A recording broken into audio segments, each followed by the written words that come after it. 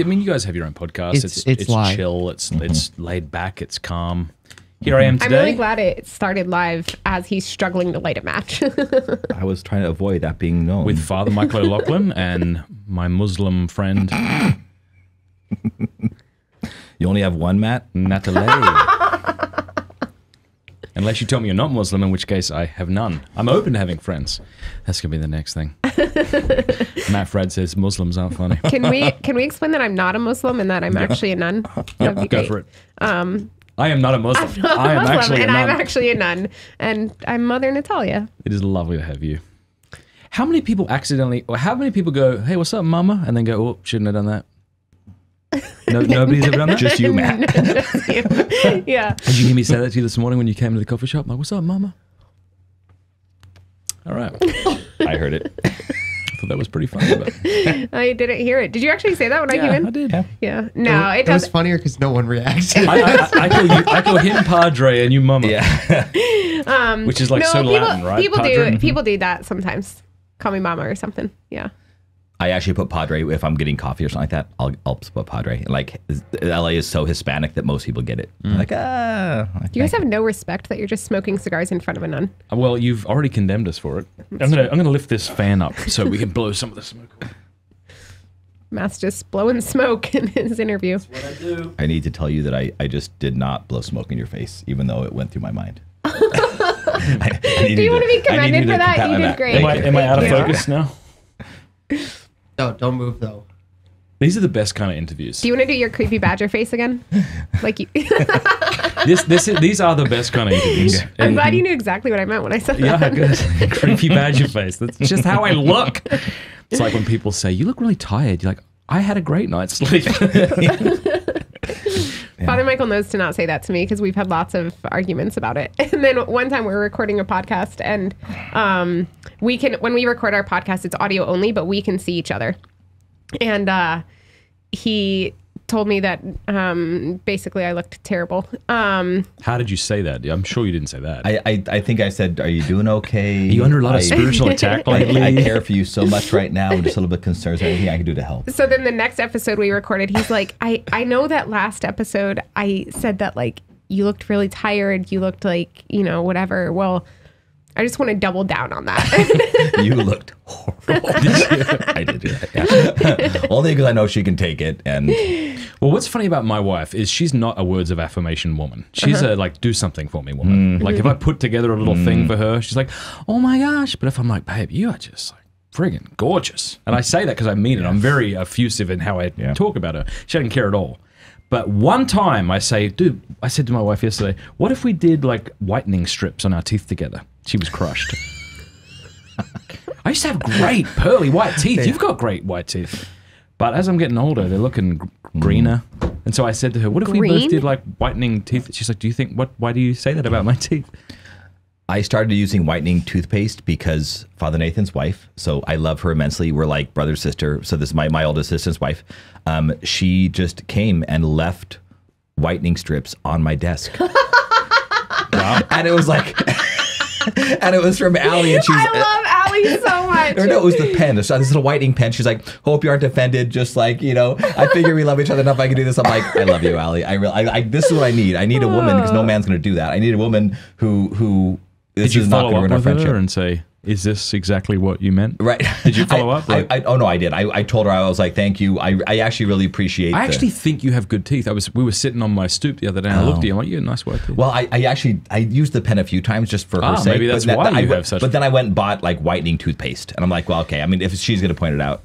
I did have a guy one time... I can't believe I'm saying all of this, but I had a guy one time, a seminarian, come and say like, I asked him, hey, can I borrow your car? He's like, yeah, if you shave your nose hair. And I was like, what like a beautifully passive aggressive way of saying, by the way, you may want to buy a nose hair for the first time in your life. Beautifully passive aggressive. Yeah, it's like, oh, it's a dude thing. Like, I was glad he did it rather than just being like, he's the one with the nose hair. And you had a relationship with him such that it wasn't kind of. I was giving him the benefit of the doubt. But like, I need people in my life to do that. Well, I get this one black long hair that comes out of this ear. Oh. And you see it because of the lights. I'm like, what the hell is that? apparently no one in my life loved me enough to tell me. That's the thing. I like having those people in my life. Yeah. I think the hypothesis that I've heard someone say is as men get older, they lack the strength to push the hair out the top of their head. And so instead it comes out of their nose and ears. You said that out loud to me? Okay. Yeah. Oh, yeah, I guess. Yeah. I was just Not a single hair. You know, I guess Turkey is known for hair transplants. out of the many things it's known for, it may be known. I guess they have this like industry of insecure men getting their hair plugged. Because I was just there, and there's a bunch of men. It looks like their head has been third-degree burns. Yeah, and they can't put a hat on or anything. Me and Father Jason were there, and we saw like 7 or 8 people just walking around the airport. Thoughts on hair plugs? So is that hair plugs? Is that the same thing as a hair transplant? Very seriously. I think so. My personal thoughts on it are. You're actually taking. This, yeah. Okay. I'm going to take it seriously. I really do think that I would be more embarrassed for people to know I was vain enough to do hair plugs, and I would be so paranoid that someone realized they were hair plugs or knew they were, and that would be so much more embarrassing to me to be seen as arrogant rather than like the arrogance I do truly have, just like shaving my head and not letting it be thin. I love the honesty there, because what you're saying is it's your pride that wouldn't allow. Absolutely. Like if I was married and my wife's like, get hair plugs, I'd be like, honey, come on. Like this is one of the hardest things you've ever asked me to do is to like, I'll do it for you, but. What's worse, hair plugs or boob jobs? And I'm not talking about like, I think they're about the same. I'm not talking about, what's the difference again between plastic surgery and then. Well, Matt, what's hair Yeah, like plugs the are classic one where you would probably be okay with it is like if a woman had to have a double mastectomy. Like double mastectomy, or if a woman has to have a breast reduction because of back problems or something like that. Okay, I guess we're not going to talk about boob jobs. That's fine. I'll talk about it with you, man. Yeah, thanks. So, You have 2 celibates on, and you want to talk about hair plugs and boob jobs. Yep. When you said what is the difference, she heard me, but I was explaining, well, hair plugs go on the hair and boob jobs. You don't want to get those messed up. Right. Let's start again. This has been. Good thing you decided to go live. This is great. Father Michael actually has like a bald spot. I love you a lot. Has a bald spot on the back of his head that's in the shape of a dove. And we used to at the parish like notice it. Could you just turn around and show it to the camera? I don't know that you can see it that clearly in the light. The dove has grown very fat. Yeah, it's true. It's white now. It used to be a little overweight dove. What I actually meant was like 12 years ago, he had a bald spot in the shape of a dove. And so we would comment on this at the parish. When he was like facing the altar, you could see the dove. And it's like, it's because the Holy Spirit and his ordination. And that's beautiful. That is but the lovely. parishioners who were not as pleased with him at points said that it was actually a duck. Oh, a chicken. A chicken. Like, yeah. it looks like a chicken, not a dove. Yeah. Thank you. But I always thought it was a dove. Thank you. You're welcome. So explain to people how I was going to say your relationship, but yeah, like you're her spiritual father. So I love your relationship. It's very beautiful and free. Oh, thank you. Yeah. As a spiritual father, I'm going to ask you not to argue with me here. She came on a date. A guy brought her to the parish on a date, and she came one time, and then they broke up. Or they never went on a second date. I'll put it that way. I'll let you give the story after he gives the story. So you give your version. Okay. We should have her leave him tell the story. And see if it's the same. Yeah. But and then they never went on a second date. I thought you were telling me not to argue because you were about to say nice things about me. I thought that's what was happening. Absolutely not. And then they never went on a second date, but they both continued coming to the parish. He was a parishioner at the time. She continued coming to the parish, and then very beautifully. I think we kind of clicked after one or two just attend. So you come twice, and she asked me to be her spiritual father almost right off the bat. So we had our first spiritual direction. I remember sitting on the steps of the house across the church. I don't remember much, but I remember that at the steps on the house across from the church. And then after that, we continued meeting, and I became her spiritual father, and our personalities clicked, and I was very, very honored then to walk her through all the craziness of college life. She was in college at the time, and then all the discernment. And I think she needed the type of discernment of celibacy that I received. So I think that was it, because I'm very careful. I'm an assistant vocations director. I'm very, very careful. My head vocation director told me this a long time ago. Don't assume that everybody struggles with celibacy the same way you did, because I've always assumed that, but she did. Pretty much, we needed to have the experience of the opportunity to marry someone that was holy. Like, I dated a lot of girls that in first college and when I was in community college, that it was fun, but I wouldn't want them to be the mother of my children, and the other way around. Same thing with me. Like, we just didn't click, so it was fun for a while, but they would never have married me, and I would never married them. But so with her, I said, do you need this experience? Do you need the experience of dating someone who's good and Catholic and you want to be the father of your children? And she said yes. And so I think that ability, because celibacy was definitely my biggest discernment as a priest, especially being a Byzantine priest, since I could have been a married priest. And again, for those at home, this is Mother Natalia was in college. She wasn't yet in the monastery, hadn't yet made that decision. Correct. She was only in college. I had been a priest, but maybe 7-8 years, something like that. 6 years. 6 years, thank you. She's also an engineer, so she does math better than me. So she was in college. Anyway, so the walk through the discernment was really, really beautiful. And I think we really bonded as spiritual father and spiritual daughter during that time, but also just had a real friendship. And I know that's not always possible to have those two things at once. I think we are actually a great example that it is possible to do those two things at once, because she is, if I switch from like kind of annoying older brother to spiritual father, if I do that, she immediately sees the difference, and I do too, and she will immediately switch into, I need to take this very seriously because the Spirit's speaking through my spiritual father type thing.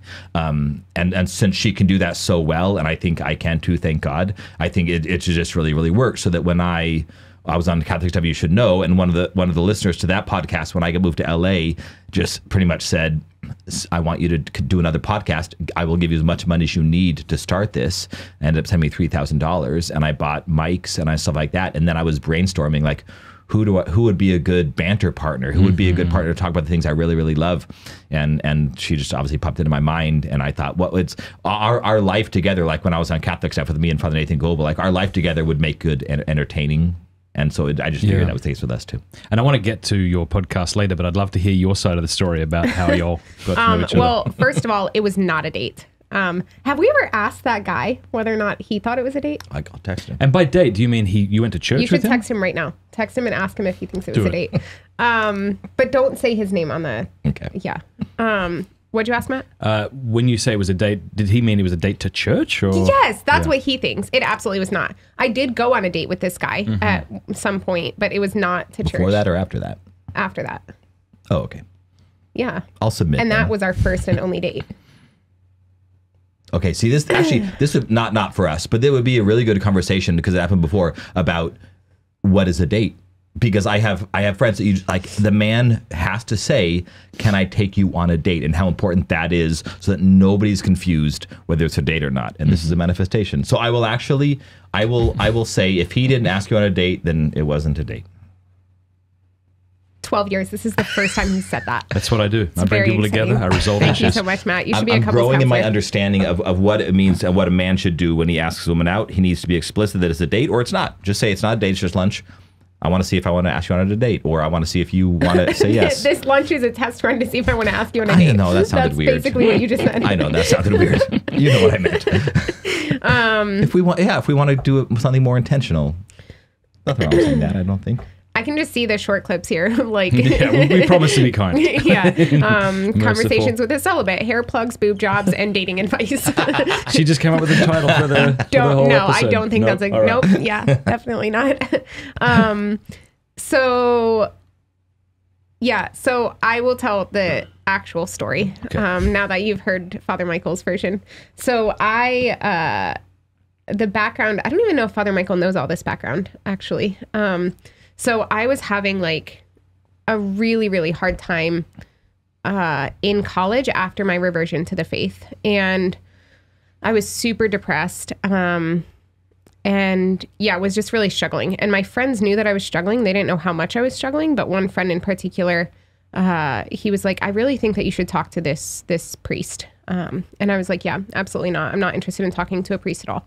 And he didn't convince me to, but then I went to a theology on tap with some friends, and then Father Michael happened to be at that theology on tap. And so the friend was like, this is the priest that I was talking about that I think you should talk to. And so I talked to Father Michael that night, like just kind of got to know him a little bit, not about anything deep. And then that same friend took me to the parish just to experience the Byzantine liturgy, not because anyways, it wasn't a date is the point. And hindsight. She's going to admit that she was partly wrong too after all this time. No, I was not wrong. I've only just realized that maybe that was part of his motivation, but that the trip to the church was not a date. And then established. Yes, established. And when so I went to liturgy. I fell in love with the liturgy, and after just going there once or twice, that's when we met. Also, like, why were we on the steps of the house across from the church? I've never really thought about that. Was that like weird to those people? Because we talked for like 2 or 3 hours. They wanted to leave the whole time, but they couldn't. They're like quarantined in their house because I think it's my ADHD. I would much rather walk while I do spiritual direction than sit in one place. Yeah, Father Michael and I would like almost never have spiritual direction just like sitting in the church. It was always like we were having scotch and a cigar, or at a coffee shop, or out for lunch, or out for a beer or something like that. It was always again, that's atypical, I realize, but anyways, so then we had that first meeting, and I just like told him everything, and I told him things that I'd never told anyone in my life, and just like poured it all out, and he just received me so beautifully, and really gave me a lot of hope. And I think things just clicked from there. I think the rest of what he said is accurate. So I think that part's all true. But how long into spiritual direction did you start discerning the monastery? That's actually a funny story. So we, I mean, maybe not funny, but I'll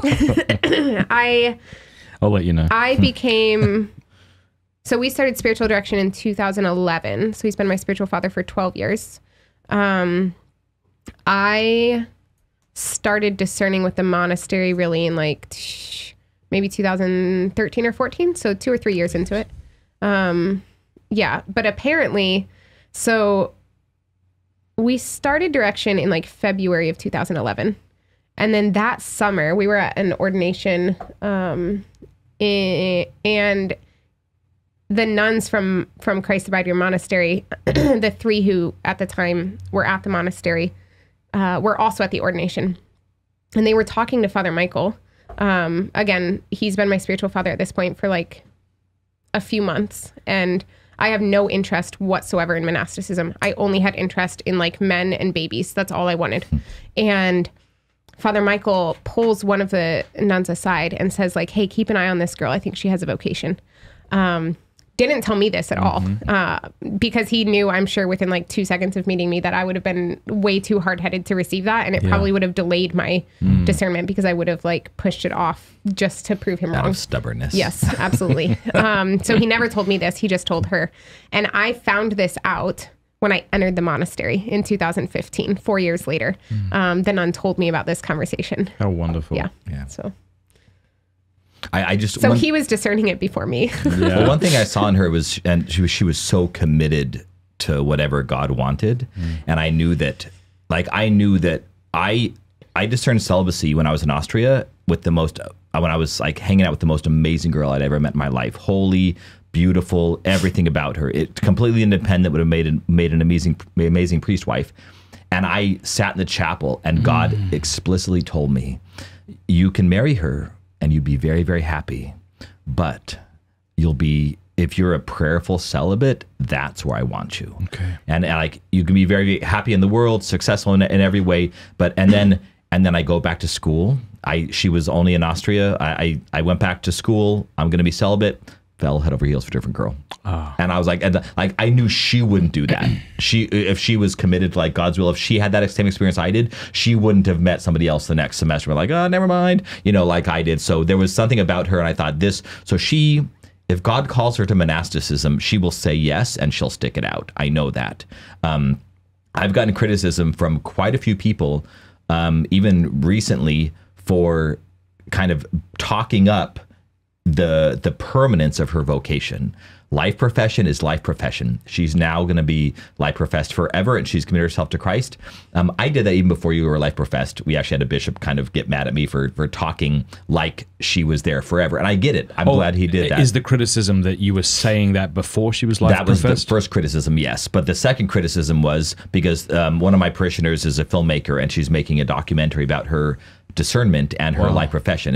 I've seen it. She's seen it too. It's amazing, amazing documentary. It's now in the festivals. It'll be hopefully I can't wait to see it soon. But somebody, when I posted this online, somebody said, whenever I see a young nun or a young priest become like in the public, I never pay money to see that, because there's a good chance they're going to leave. And I think he meant they're going to leave because of the persona, because of the public, because of the fame, whatever you want to call it. And so I totally get that. So I just responded, I think I get it, pray for her. That's all because I was like, I get it, true, but you don't know her. And now, again, she's a sinner like I am. But the after 12 years, if our Lord asks her to do the hardest thing in the world, I know she's going to do it. And much more than I can, and much more than most people can, because I've seen her do very, very hard things. Like, I know her heart, I know her personality enough. I've seen her do really, really hard things with immense grace. And so I know it's built into her, and I can see it's built into the nature as well, not only the grace. And our Lord has been using that in her. So there's something about that she is just a great example of what that is. So when I first met her, and I thought, like, when I'm okay, I'm a spiritual father, I'm going to be helping her discern. And as soon as I started thinking in prayer about her vocation, the monastery came to mind, and I was like, yes, like that she'll take every step necessary, feel all the struggles, all the pains, endure them. She'll get a lot of things wrong, and then she'll get them right over time, and it's gonna work, So I figured if our Lord was calling her, which I had an inkling he was, that she was going to walk down that path, because I know many people are obviously called to vocations that they don't go down that path, whether it's marriage or celibacy or second marriage, whatever it is, and I knew that she had the virtue in her to follow through. When you joined the monastery till you made your life profession, how many years was that? Great question. Roughly. 6 years. Okay. How many times during that 6 years did you have a serious doubt, maybe due to like a love interest or the desire for children, that you thought I might need to leave? I think probably twice. Okay. And one of those was very shortly before my life profession. One of them, I made my life profession in September of 2021. It was supposed to be May of 2020, right? We've talked about this on here before, I'm sure, but it was delayed thrice because of COVID. And I think that this experience was one of the gifts of the delay. Like, COVID is objectively an evil, because sickness, death, all of these are objective evils, right? But Romans 8, God uses all for good for those who love him. And so I really think that this is one of the ways in which he used something that is an objective evil, and he used it for good, because I was supposed to make my life profession in May of 2020. In April of 2021, I had just like serious doubts. And I remember I called Father Michael. I'm not going to get into what the doubts were, so don't even worry about that. I know that's where your brain is probably going. And I called Father Michael, and I was coming on retreat, and I was like, Father Michael, I need, like, there have been plenty of times in our relationship where I've said to him, like, I'm worried about this. I'm having a vocation crisis. I'm whatever. And he kind of laughs it off, because he knows me, and he knows that, like, she's going to get over this. This isn't really something serious. This isn't one of those times. And so I had the conversation, and I was like, Father Michael, I'm not, like, I might need to leave the monastery. And he was like, he was like, okay. And I said, I'm coming on retreat and I want to discern that with you. And if you're not open to actually discerning that with me and you're not going to take it seriously, I need to go on retreat somewhere else. And he was like, I will absolutely take it seriously. And so I went on retreat, and he did. And every day we're talking through the things and we're working through it and praying and processing. And at no point did he like try to brush anything off. At no point did he, he was like, these are good questions. These are hard questions. And I know that like I have so much more confidence in my vocation now because of that retreat. Yeah. So, yeah. Yeah, I had to prayerfully sit with the fact that she may leave the monastery and start looking for a guy, and I might be celebrating a wedding and baptizing kids. Like I had to like mentally prepare myself even in prayer for that reality, and say also that I wouldn't judge it. If that was the case, I know I would continue loving her and support her and whatever she did, but would I, in my mind, in the back of my mind, would I say that this is a bad thing just because it was so sure in my mind for so long? So I went through that, and I think I even went through it one time, while we were talking, like while we were in spiritual direction. And how much of your own pride was wrapped up in that, given that it was really you who encouraged her and was praying for her to get to the monastery? I mean, it's a great story, right? You can talk about how you helped this beautiful woman become. Was there were you wrestling with that at all? Or? I think I was, but it was pretty surface. So, for instance, like I knew.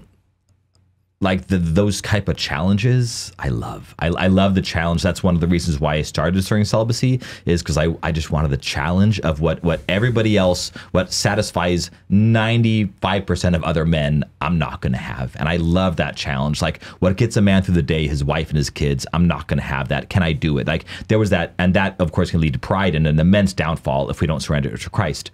But there had been people that in the parish who were like, no, I mean, she was criticized quite a bit in our parish, just for, I think it was out of jealousy and envy. It was because of her zeal, and she was just so excited for the faith and so excited. And the people that people saw that, and I think they were envious of her joy in many ways. And so she got a lot of criticism. So I would hear things. There were like informal bets going around of how long I would last in the monastery. It was there was the devil was there, and it was. And I'm not saying the people that said that were possessed on the head, but the devil was there in the criticism that she was getting and the criticism that I was getting. So part of me would have loved for that human surface level to be able to say she went through with it, and if she hadn't, I would have eaten crow a bit with them. It would have been fine.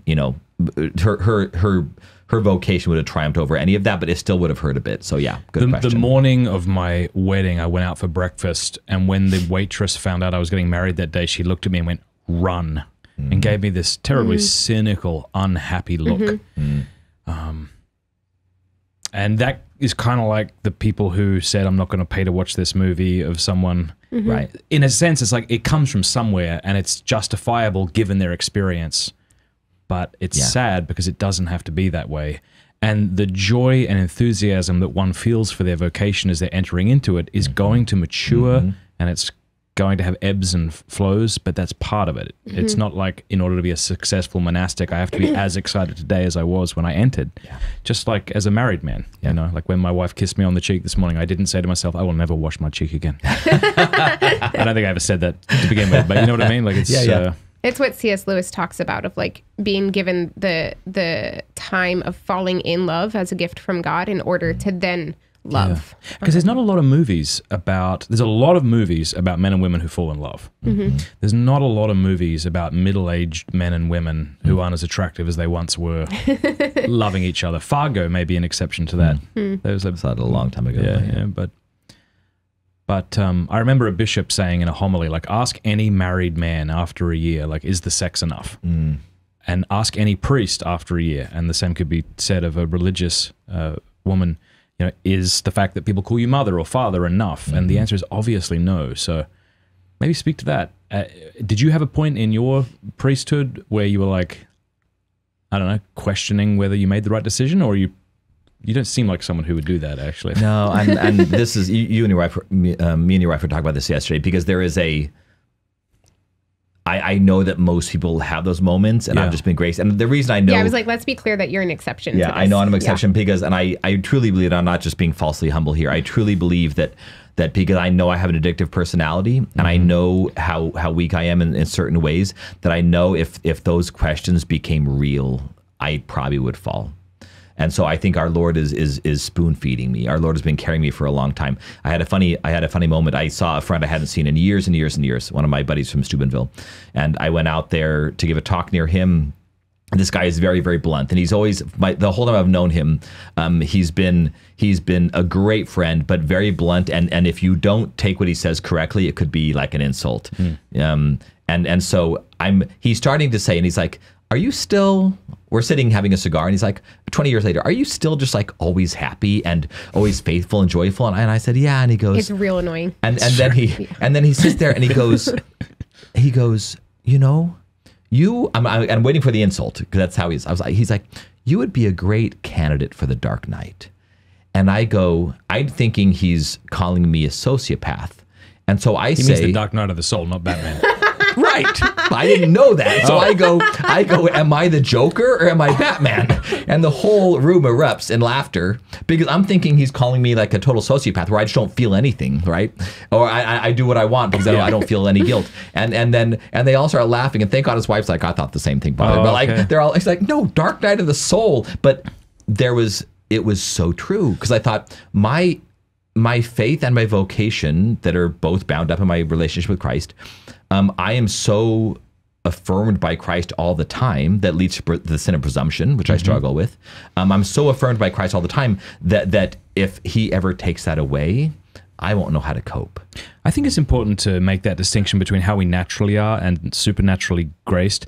And it's important because otherwise you might think you have to be more like him, or I might feel that way. But actually that just might be your natural tendency, and I think it probably is. Yeah. And you ever meet people like that? You're like, gosh, if I just prayed more, then maybe I could be continually optimistic and extroverted the way he is. It's like, no, that's not, the Lord hasn't called you to be Father Michael O'Loughlin. He hasn't called you to be Padre Pio. If he wanted you to be Padre Pio, you'd have been Padre Pio. Yeah. So how do we come to kind of reconcile those parts of ourselves that we wish were different? Not making excuses for our vices, but accepting our personalities. Do you see what I'm saying, Mother? I don't know. I think we have to get to a place where we can trust that whatever graces we need, God will provide. And I don't just say that as like a nice pious thing to say. I say that from experience of there's so much that I would have thought I couldn't handle in life that I really can't without God. But my own vices, my own weaknesses, I can only get through with the Lord. You know, I had an experience recently, just a few weeks ago, where so I've never had, since life profession, I've not had any doubts about my vocation, right? And it's been a year and a half, so it's still very new. But at not even for a single moment have I had any doubts. But a few weeks ago, I was experiencing in prayer, like several days in a row, just this profound grace of the greatest confidence I've ever had in my vocation. And it's like, and it was in the midst of a lot of external difficulties. And I was just like, I don't know why I'm so completely confident in my vocation right now. I didn't ask for this grace. It's something the Lord is just giving me. I thank you for it. I'm not sure why it's here. And then the next week, I was at a formators workshop with Mother Gabriela because she's the formation directress for our community and I'm the vocation directress. And at the formators workshop, they're going through, the theme was evaluating the candidate in her totality. And a lot of it was on like psychological evaluation stuff. And as they're going through the talks, I'm sitting there and I'm like, wow, yeah, like my community should have never taken me. and I really think, but I had, even in that moment, I had no doubts. I had no regrets. I had no questionings. And I think it's because the Lord gave me that grace ahead of time. Like just the week before, he had given me this utmost confidence. And I think it was for that reason. And it wasn't just in my head, right? Like Mother Gabriela told me the evening of one of the days, she was like, just so you know, I didn't want to interrupt the talk, but at this point when they were sharing like red flags, I just wanted to lean over to you and say, you're not inadequate. She's like, because she knows, like, we're looking at the red flags and we look at each other and we're like, well, Mother Natalia had 3 of those 5 when she entered. And I think, which was also, like, this is slightly off topic, but it also was this moment of like strange confirmation for me, of my role as vocation directress. Because when Mother Theodora asked me to be the vocation directress, I'm like, we are scraping the bottom of the barrel. Like, this is, we're really kind of desperate right now, not for vocations, but for a vocation directress, apparently. And I'm just like, this was a crazy choice. And when I'm at this workshop and this happens, I'm like, this is, I think, part of why this is the Lord's will for me to be the vocation directress, because I'm going to see in the women discerning with us a capacity for grace that I know was within myself, because I don't think the community made the wrong choice accepting me.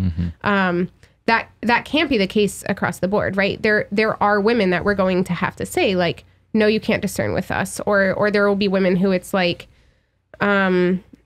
maybe you don't even have any of these red flags, but there also aren't green flags, and so we need to be cautious of that too. Like, if the Lord's not asking you to be in our community, we also don't want you to be in our community, because it's not for your good and it's not for ours. But I think I would be more open to some women who do actually have a vocation to monastic life than maybe others would be who haven't experienced that transformation themselves. Does that make sense? Yeah, it does. I don't think you're at all inadequate. I think you'd be a beautiful. I hope you don't really think that. I mean, I guess in some sense we all have to accept that we're inadequate, and that's just the reality. Like, I'm an inadequate husband, I'm an inadequate father. So fair enough. Well, I didn't think it, because the Lord had prepared me for this, and he had given me the grace to deal with it. And I guess that's what I mean, is like, one of those things that I have that I know is not healthy is this, like, this tendency towards self-condemnation. Like, where Father Michael tends to presumption, I tend to scrupulosity. I'm with you. And, I like that. And so I think this is one of those examples of the Lord giving us what we need, even for our own particular vices. Like, he knew before that workshop that I was going to immediately question myself and my vocation if he didn't tell me ahead of time, this is right. This is where I want you. And so he gives us the tools that we need and the grace that we need if we're open to receiving it. What I love about your monastery, and what I love about the monastery in Wisconsin, what are their names? Holy Resurrection. Yeah, what I love about these are the only 2 monasteries I've spent any degree of time with in the East. There's a humanness to it. There's like an acceptance of our humanity. Even just the beginning of this conversation, I'm joking about boob jobs and hair implants, and that there's no sense in which, I cannot broach that. There's no kind of like artificial piety. I don't sense that when I chat with y'all. I just sense this deep holiness, right? And a deep desire for holiness, but also not a fear of the human and the fleshly and that is just so beautiful, because I'm sure that there are monasteries that take that too far. And it's like, you should really be curbing how you speak and how you act. This is inappropriate. But I imagine in a world like ours, where there is so much degeneracy, that maybe the pendulum swings the other way and you walk into a sort of robotic type of monastery or religious order where you can't just sort of be yourself as you grow in holiness. And yourself is the very thing the Lord wants to make holy, right? Not the fake version of yourself, but... Which you see this in the East all the time. You might see, just real quick, I also see it at the Friars of the Renewal. Like, when the Friars of the Renewal remind me of y'all. There's just this humanity. There's this like masculinity in the men there who just love our Lord, and they're getting arrested at Planned Parenthood clinics, and they're rapping, and but they're also just men of deep prayer. But there's a humanity to them that I just feel free with all of my mess and all of my baggage. And this is true of you, and this is why your podcast is so successful. People come to you and they feel like they don't have to edit themselves to be accepted. And it's a beautiful thing. Yeah. And so what I was going to say is this has always been something that we see in the East, and it might be in the West as well. I'm just not as familiar with like the Western monastics, but in the East, when you read about the monastics and the Desert Fathers and things like this, like they are all so idiosyncratic. Like they're all just so different and so unique, and they have all of these like quirks and all of these, you know, and there's like, oh, there's the monk who's known for being very hairy, and there's the monk who's known for like, you know, and it's just if you've met one so unique woman from Christ the Bridegroom Monastery, you've met one woman. Yeah, exactly.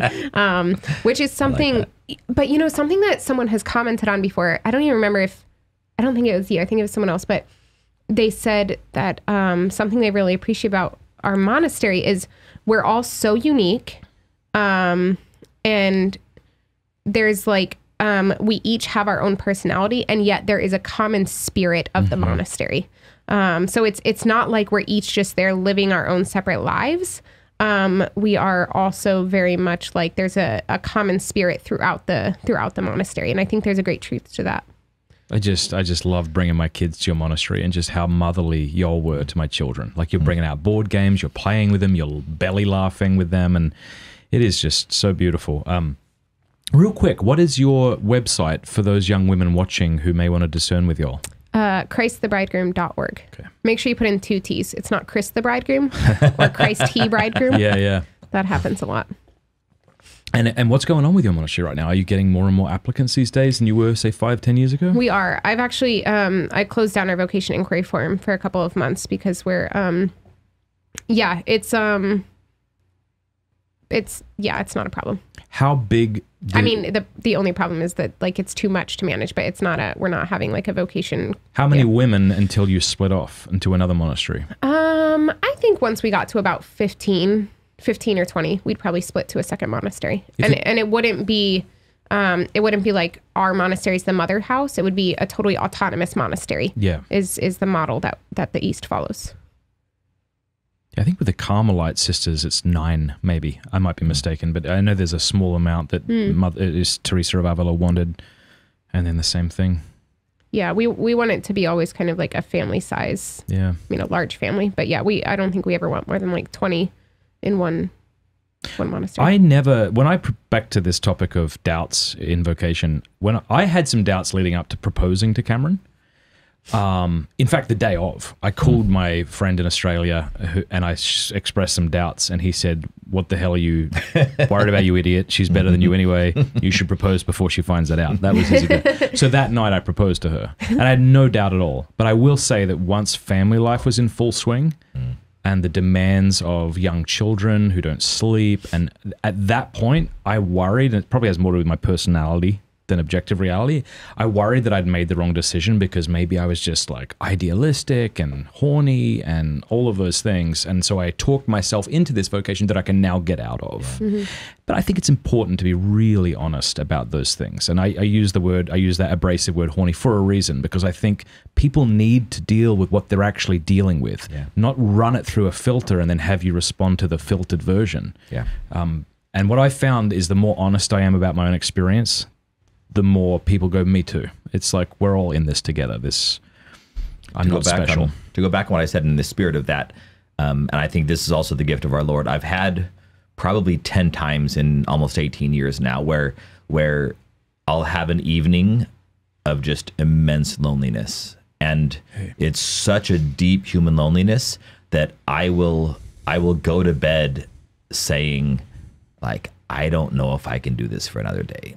And I'll go to bed, but our Lord in the middle of the night just graces me, and I wake up a new day. And I think that's the grace of that. So I've thanked God that did not last an extended period of time, because I think it's built into me, and I have enough community around me that I would not leave. By the grace of God and the love of my friends and family, I would never step away from my celibacy or my priesthood. But I would just be really depressed for a very long time if our Lord didn't give me back that zeal the next day. And I think it's probably a lack of prayer that day. It's probably a lack of focus and of virtue that day. But I have taken those moments, and I really, like, I've read Lord of the Rings twice now, and the first time, the end of the third book annoyed me to no end. Really? Because it was just like, everything's done. All the conflict is done. Why is everybody so happy for so long? Like, the book should be over. The ring's destroyed. Sorry, spoiler alert. And then If you don't know that by now, it's on you. and then they go back to Shire, and it's just like, spoiler alert before the spoiler. okay, just for the sorry. record. And so like they go back, but the second time I read it, that was my favorite part, because I thought, and I loved the description of the weariness of the hobbits, the weariness of the king. So I actually have a bit of healthy envy for those who have had struggles, because I think when I see, I listened to a podcast one time, and I was so angry at the end. I don't even remember what podcast it was, but it was about this whole trend on social media. Yeah, no, well, no.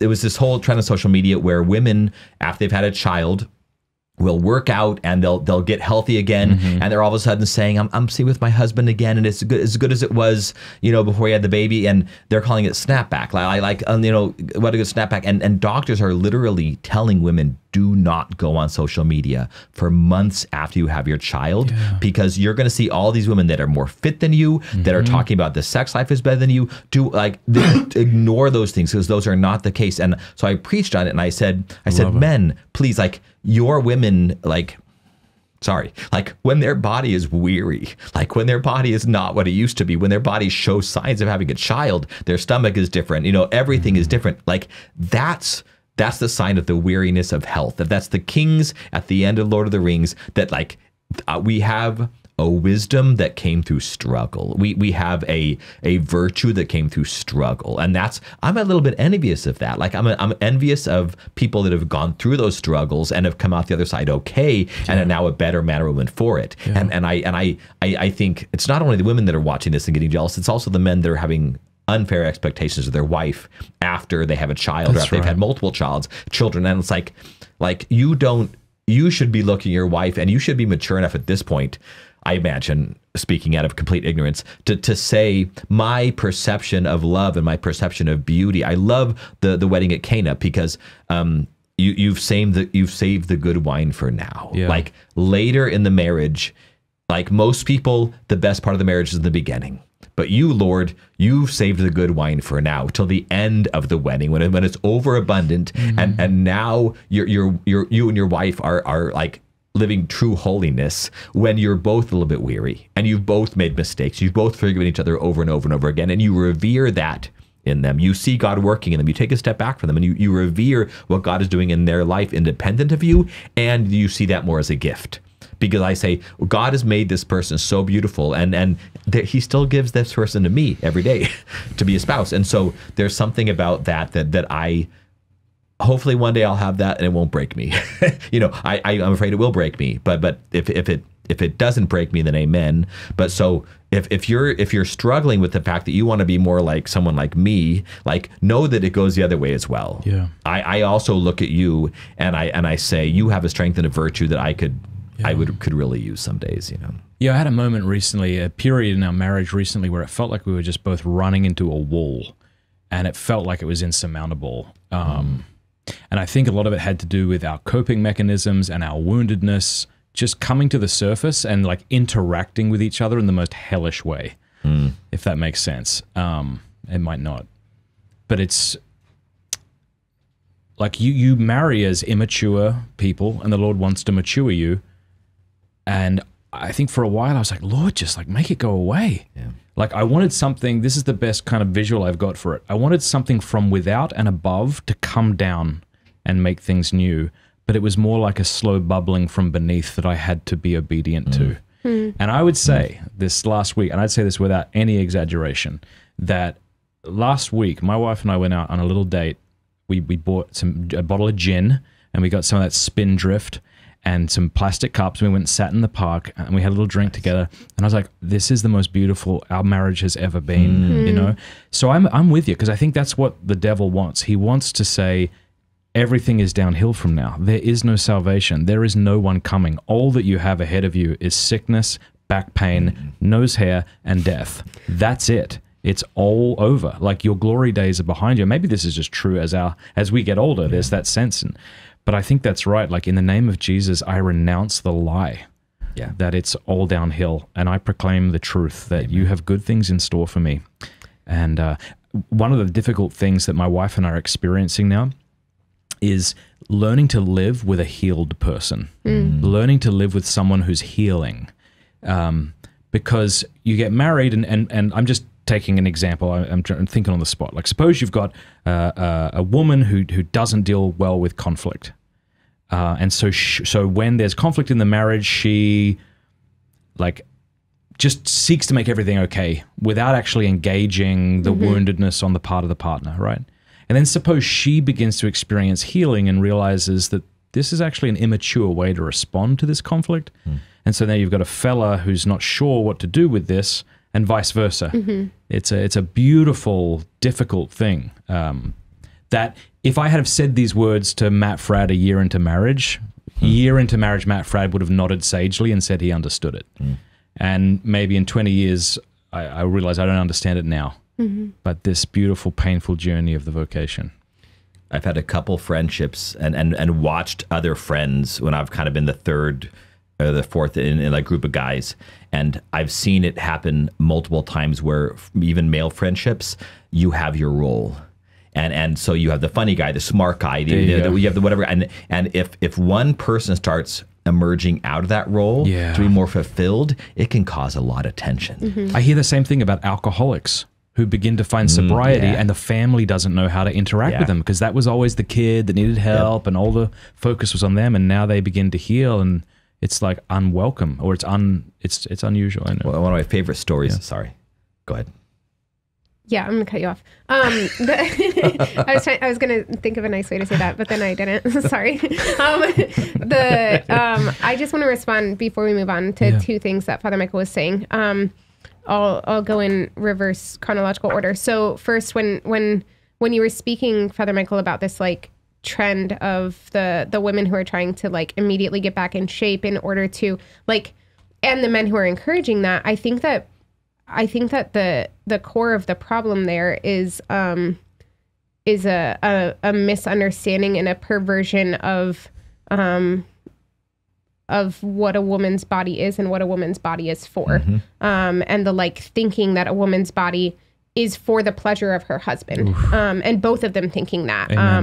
And the desire from the woman to like please her husband and to like for others to see her as someone who is pleasing to her husband and so on and so forth. Because when Cameron and I also was on Cameron's show yesterday, and since it was Mother's Day and we are both mothers in very different ways, but at points in very similar ways, we were talking about like the woman's body. And I was just saying that this is part of, Cameron was like, when my kid like falls and skins their knee, they run to me, they don't run to Matt. And there's something about like the softness of a woman's body is a comfort to her children. And I'm thinking like, even as a celibate who's never like physically born children, I'm thinking of like the teenage girls who have wept in my arms, who just like, it's just different to be held by a woman than by a man. And so a woman who has just given birth, like her body is made for the comfort of her children, especially and particularly the child who's just been born.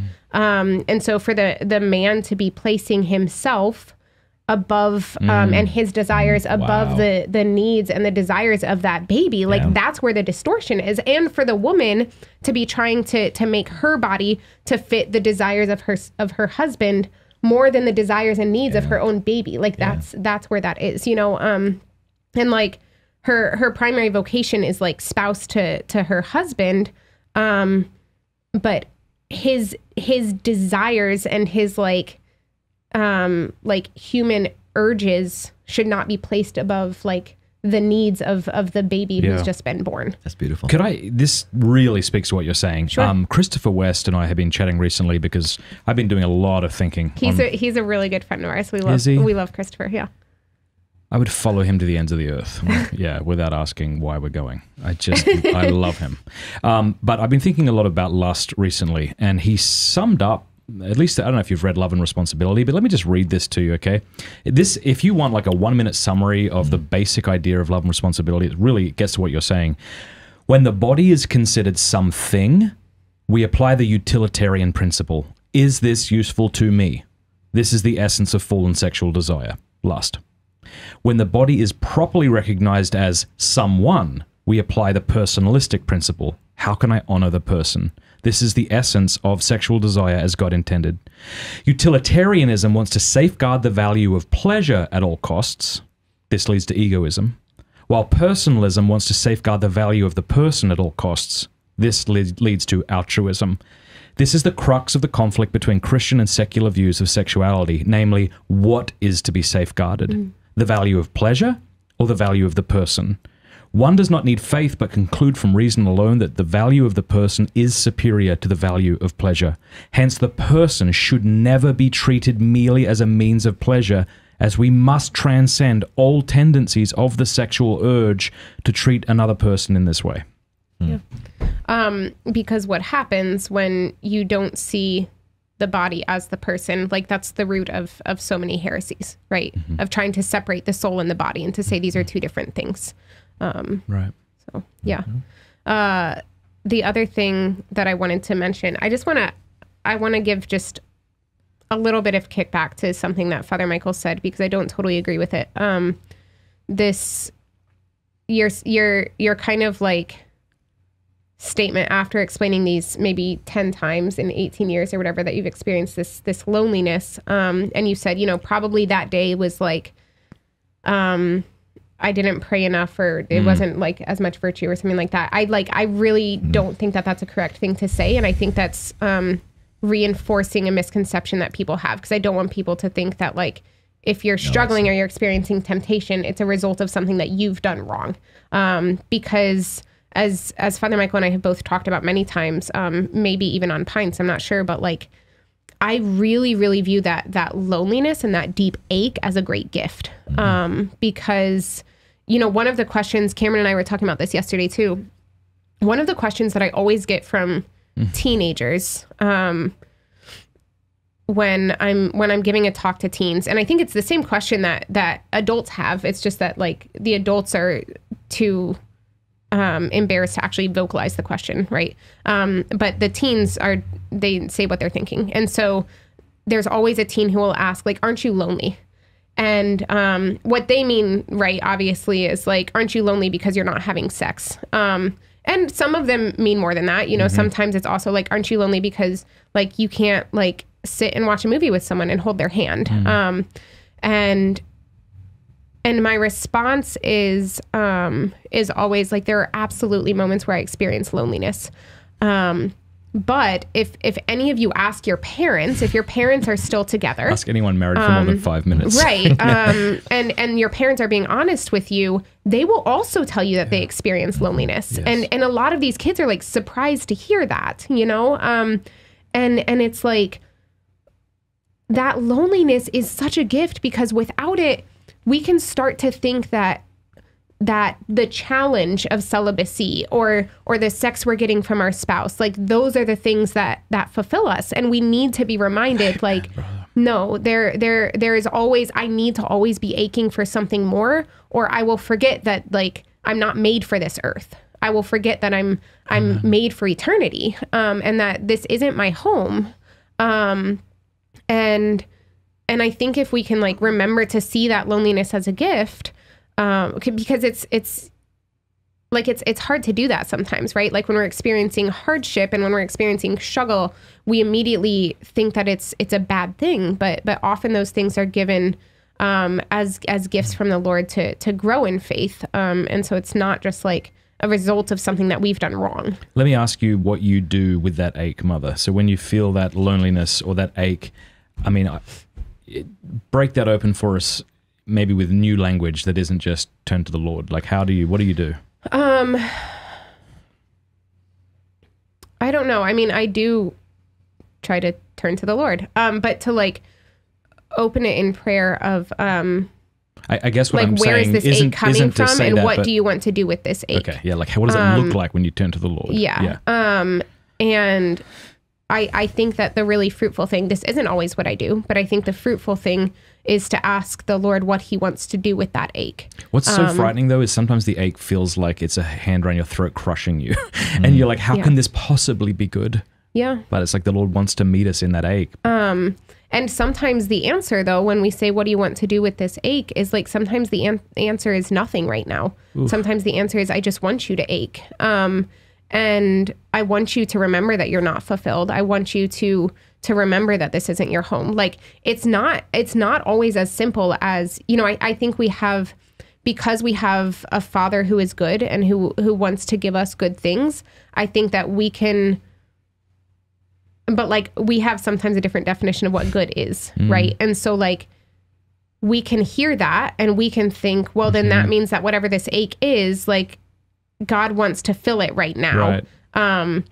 But that's just not always the case. And, like and I think what the dentist wants to do to you is good. Right. But that made me excited. And I think that the reason this is an important misconception to correct is because Father Michael and I have had this conversation many times. Like, it's really a disservice that celibates can give to those who are discerning when celibates say, like, all of the desires that you have for marriage will be filled in different ways in a celibate vocation. Like, that's just not true. And I say that, like, while also saying, like, I find my vocation to be so rewarding and so fulfilling. And like anyone who knows me knows I have so much joy, right? And I'm not just like walking around bitter because I'm not married.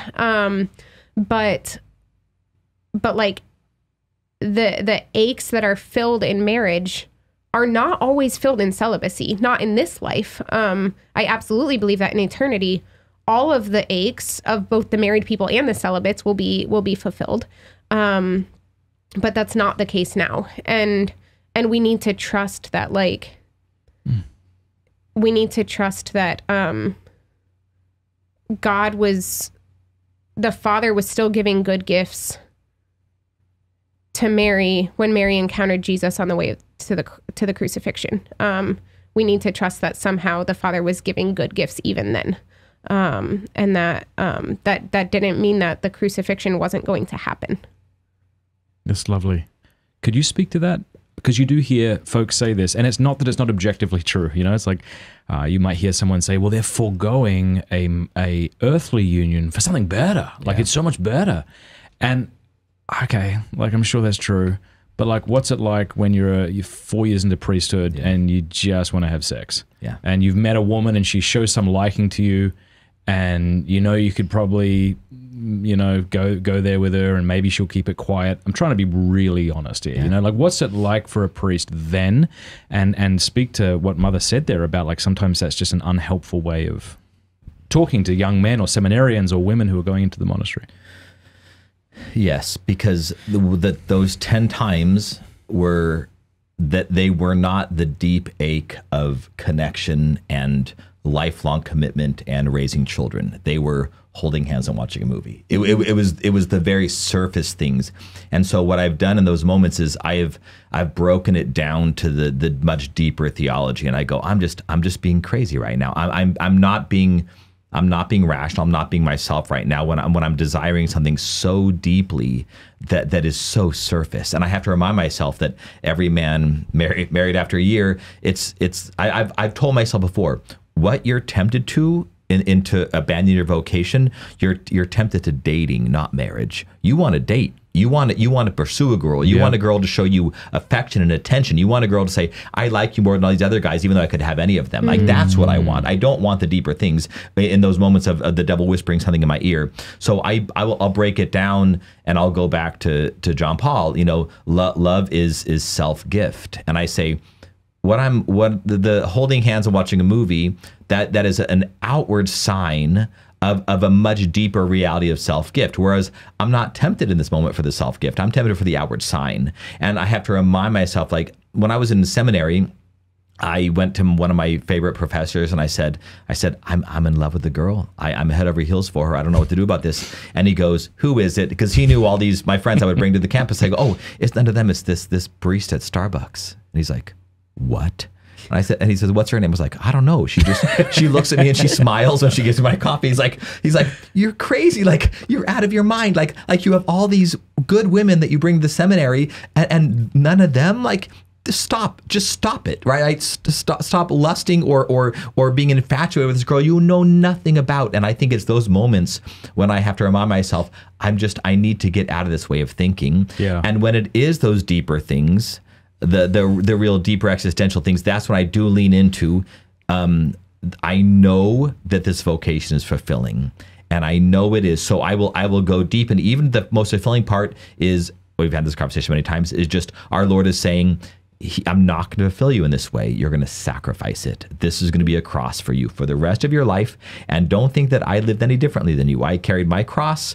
I want you to carry that cross with me. So I have to almost go from the feeling, which is the debilitating, to the analyzing. I analyze it in a deep, full, thoughtful way, and I go, I'm just not feeling the right things right now. The way I feel right now is wrong.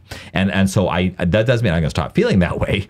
I'm going to feel that way, but I have to counter. I have to let my head, where our Lord is guiding me, I have to let it lead the other things. And that may mean a day or two of suffering. Thank God, only a day or two. That's all I can handle. But a day or two of suffering in order to get to that deeper reality. But also, we have to actively love. I've had multiple experiences where if I'm feeling really, really lonely, I just realize I've been in my own head for too long. I have not been loving. I have not been loving in a very tangible way. So I will go out and I'll do something sacrificial, something stupid, like spending money on somebody or spending an hour in prayer for one specific person, and I'll say, I just have not been loving. I've been loving myself. I have not been loving others. So almost 100% of the time, if I really put forth the sacramental actions of love for people, what that means, whether it's prayer for somebody, or I go clean the church bathrooms, or I do something like that's physical, tangible, and active love. I do not need to do this. It's coming from our Lord asking me to be purely generous.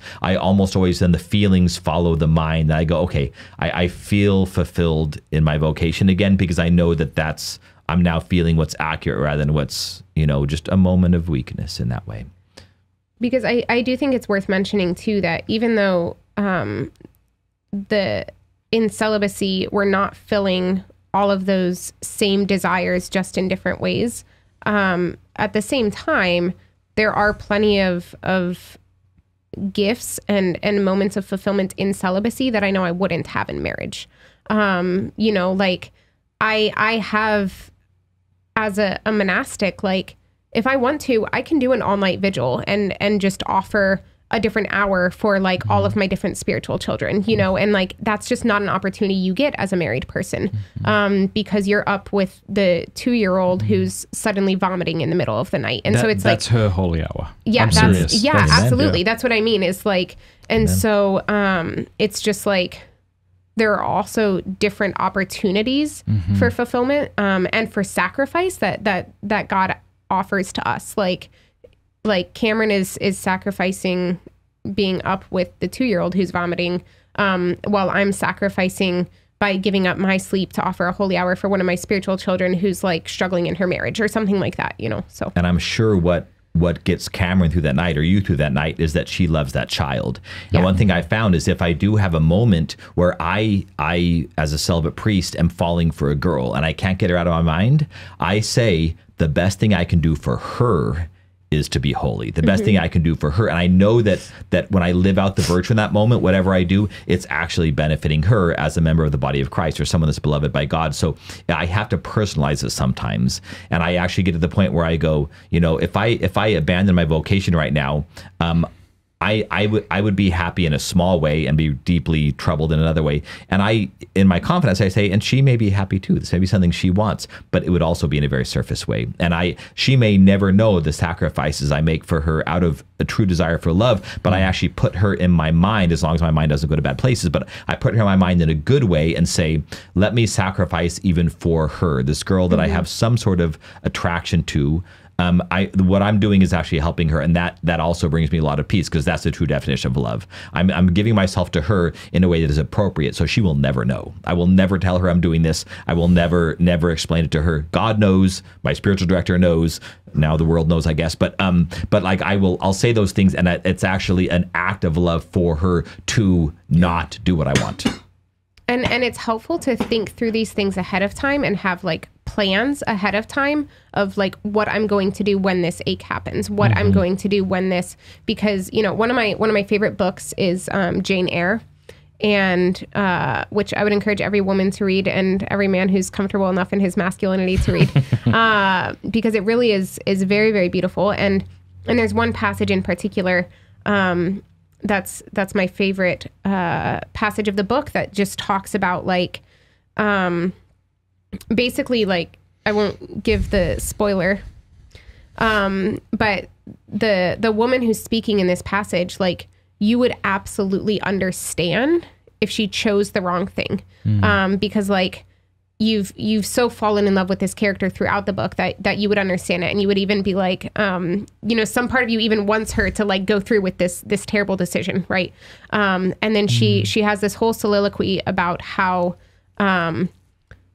like our morals and our foregone determinations are made for moments such as this. They're made for the moments when our blood is coursing through our veins, and that we, like, everything inside of us wants to act in some way. Like, this is why we have those decisions ahead of time, and that's where we need to plant our foot.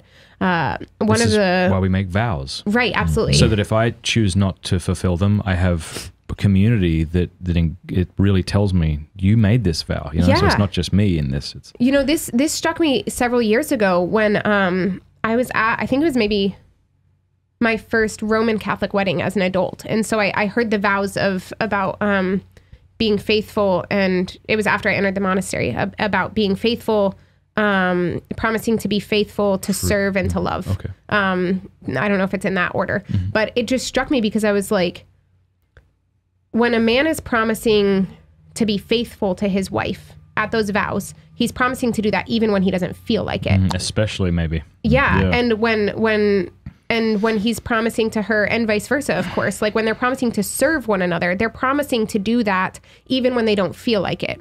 So if we're going to include love in those vows, that means that, like, you can't possibly promise to feel a certain way 20 years from now, which implies that love is not just a feeling, right? Like, we have to choose it. And so, so you're promising to love one another even when you don't feel like it, which is something that is just so lost in so many circles today. But anyways, one of the, like, that's why that retreat, the April before my life profession, was so important, because Father Michael and I had to, like, I needed us to process all of those things ahead of time. Yeah. Before I could give the most free yes. And then I gave that yes with such zeal, and such commitment. And one of the most helpful pieces of advice I ever had in discernment before I entered the monastery, maybe even before I was discerning monasticism, I don't remember, but Father Michael said to me, this is probably 10 years ago, you need to know that if you become a nun or if you get married, you're going to fall in love.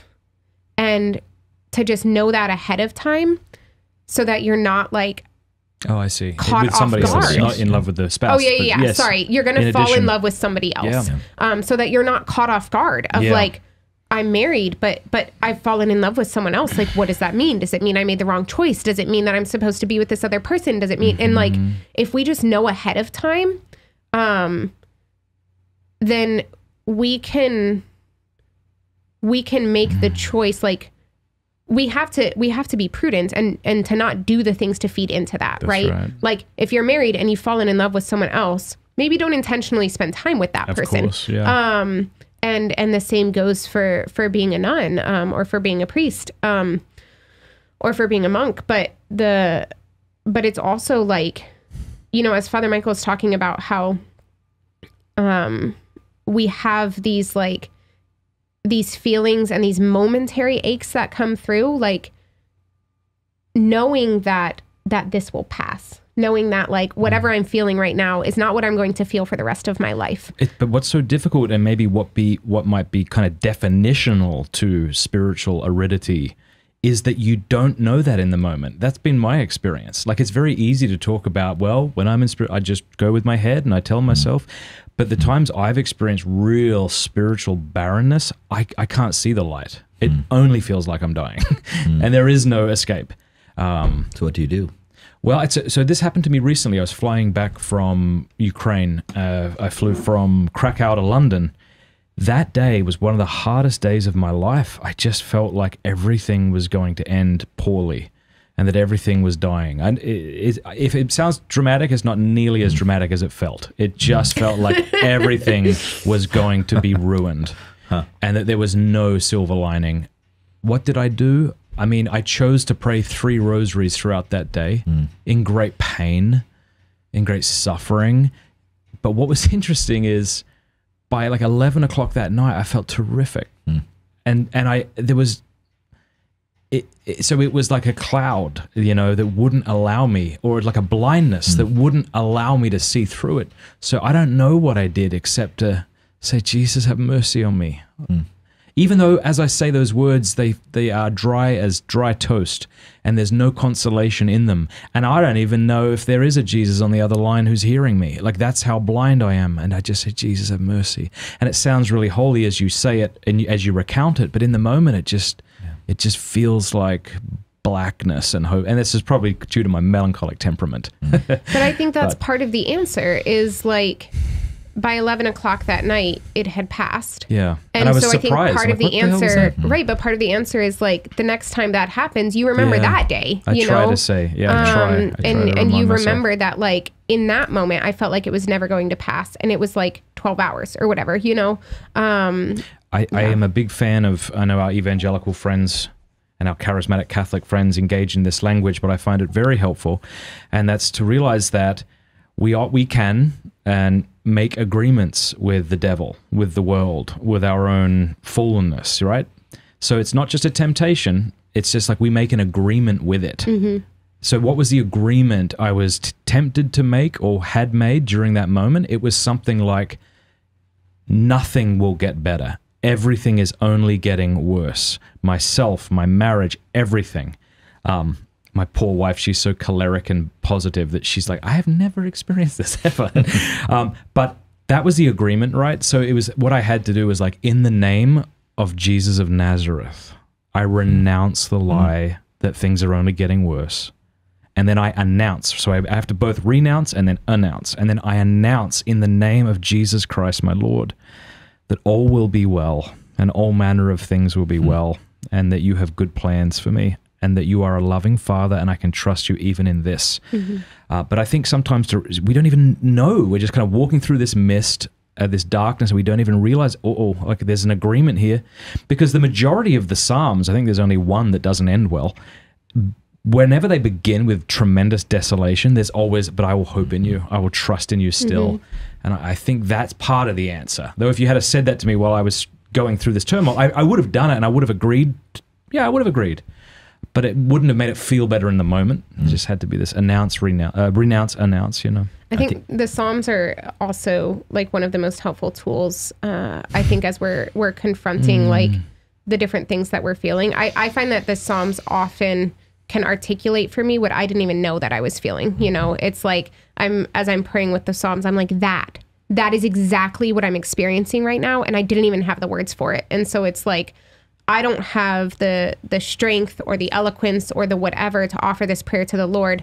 But David or whoever the psalmist is, like, they do. He already did it for me. Yeah. And like I can use those words as my own because the Psalms are like so descriptive of just humanity. And Christ did that on the cross. I mean, he prayed Psalm 22, like you know, why have you abandoned me? Like that's Psalm 22. So there's something about, this is why we teach children to memorize prayers, because I think in those moments, we're not going to be eloquent. We're not going to think up some deep theological thing. We're going to pray the Our Father, which we've had memorized for our entire life. We're going to pray a psalm. When Father Joel Barstadt, who you know, he would always teach his students to memorize psalms. He's like, memorize psalms. Have at least one, if not 10 of these arrows in your quiver so that you can pull them out when you're not eloquent, when your brain is not going to the right places, and you can persevere through prayer when the prayer means nothing, but you're saying the words. And that's why God gave us the gift of time, because sometimes I'm going to be good, sometimes I'm not. But if I can persevere by saying words somebody else wrote, like the Jesus Prayer, like the Our Father, like one of the Psalms, especially one that begins rough and ends happy, that's actually a really nice thing to do. And yet I love the fact, I think it's what Psalm 88 is the one that ends, my only companion is darkness. You know, we would call it 87. Well, yeah, that's Septuagint 87. And so when we pray these, like have both those in your quiver, because I think there are people that are watching this or listening to this that are going to say, I've been in this for 10 years or for 38 years, like the man by the poolside, right? I've been paralyzed for 38 years. Like how can you? It's not helpful to say persevere through memorized prayer. And I think that's where Psalm 88 or 87 is so beautiful, because you say, yeah, one of the Psalms ends, memorize that Psalm, and actually understand that what I believe, and just listen to me say this, you are stronger because you've persevered for 10 years. Like there's God has given you a strength. I say this about like homosexuality. Like I can't imagine feeling that I cannot participate in the physical and mental and act of love of somebody. I chose celibacy. I said yes to it. You did not. So I truly believe that God created you and empowers you with a certain strength to endure through this for longer than most people can. And I know that may not be helpful to hear. Most people, when I say in their struggles, thank you for being strong, they just like growl at me. I'm not strong right now, Father. Right? And it's like I know, literally growled at you. From the outside, I'm saying you are strong, and I see it. You may not feel it right now, but you are strong because you can persevere. Can you tell the story of your dad when you were talking about the Our Father? Yeah, that's a really beautiful story. So my dad, he has Agent Orange from Vietnam, and it's affecting his lungs. What's it called? Agent Orange. So he was affected by this chemical that they would drop to kill all foliage, to kill all greenery near the bases in Vietnam and the Philippines, so they could see the enemy coming. But they told them that it was not going to affect their health, and now it's killing my dad. So my dad, he has congestive heart failure because the Agent Orange affected his lungs, and so when his brain says breathe, his lungs aren't healthy enough to breathe. So he's breathing at a different time his brain says to breathe, and that's affecting his heart because of the stress of his body not agreeing. So he has congestive heart failure. So when he had his first heart attack, he was in the front yard doing something, had a heart attack, fell to the ground, went inside, and had my mom call 911, and he was laying on his bed, and so when he had the surgery, when he came out of the surgery, he said to me, Father, like, I was so ineloquent. Like, I thought I was dying. And I always thought my whole life, like, as I'm dying, I'm going to call upon our Lord, and I'm going to have these eloquent thoughts and just have like, what are my last will and testament I say to the world? What's the last words my wife hears as I'm dying on the bed? He says, all I could say was the Our Father over and over and over again. And it was like, and I said, Dad, that's what Jesus did. He said the Psalm was he was dying. He said memorized prayer on the cross. You said memorized prayer as you thought you were dying. Like, I want that. Right? I want that. I want to, as I'm dying, I have the Our Father on my lips. And my wife to be in the room, not me, of course, but like that's a good death. And I said, you were doing the right thing. So do not feel any shame. The devil's not putting your mind about you not being able to be eloquent. It was beautifully eloquent. That's an exact allegory, right? To the person who feels in complete desolation, and yet they're praying, and they don't feel spiritual, doesn't feel holy, but they're... Yeah. But and the devil's going to be telling you you're not, but your perseverance. I think it was C.S. Lewis who compared, you have the top of the wave and the bottom of the wave in your spiritual life, and so you have the moments when you're at the peak and you say, oh my gosh, I'm becoming so holy. I'm on this retreat. I feel like praying, and he says that's not when you're becoming holy. You're becoming holy at the bottom of the wave when you don't feel that you're growing holy, and you're persevering in prayer no matter what, and you're getting through these rough patches. And this is a microcosm of an entire life of marriage or an entire life of celibacy, where it's actually in those struggles that you've seen that lead to then the healing and the temptation to not know what to do when somebody's healing. But you're saying we grew so much when the healing was needed that when the healing is happening and things are getting better, we don't quite know what to do with it, because we're almost saying, look how much I grew in that moment, and look how much we grew in that moment. So I do think that it seems odd, and it's hard to convince non-Christians to say, just say the words, just say the words. But sometimes we just need to say the words, as long as we also are having our entire intellect and will engaging with those words at other times. Here's a psalm I think we could learn a great deal from. Psalm 42:5 or whatever. 41. Why, my soul, are you downcast? Why so disturbed within me? Put your hope in God, for I will yet praise him, my Savior and my God. This encapsulates exactly what we've been saying. But I often think for myself, I am not at one with myself. So I'll wake up in the morning and I might have an awkward interaction with one of my children, or I might see a negative thing somebody has said about me. And these are like little piercings that I'm not at one with myself to recognize as they're happening. So I just wake up and I kind of feel awkward and agitated. And I think a lot of us, we just burst into the day. Yeah. Grab that coffee, grab that muffin, have that conversation, and we are not at one with ourselves.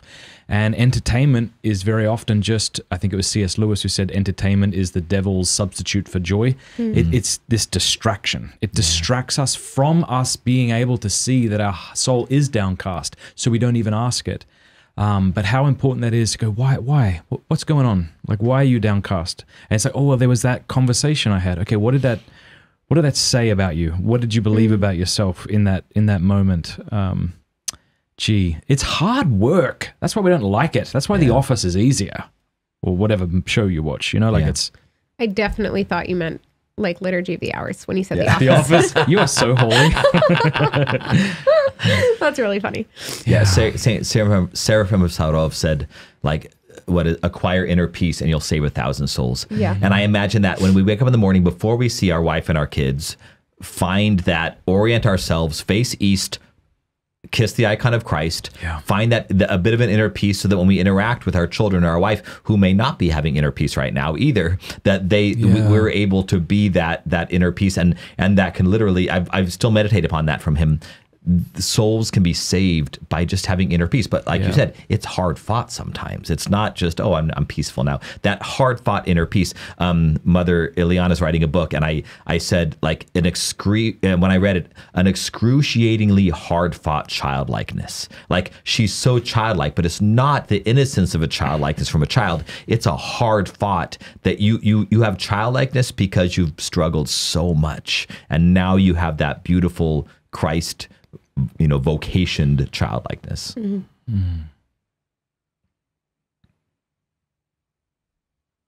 Just sit in that.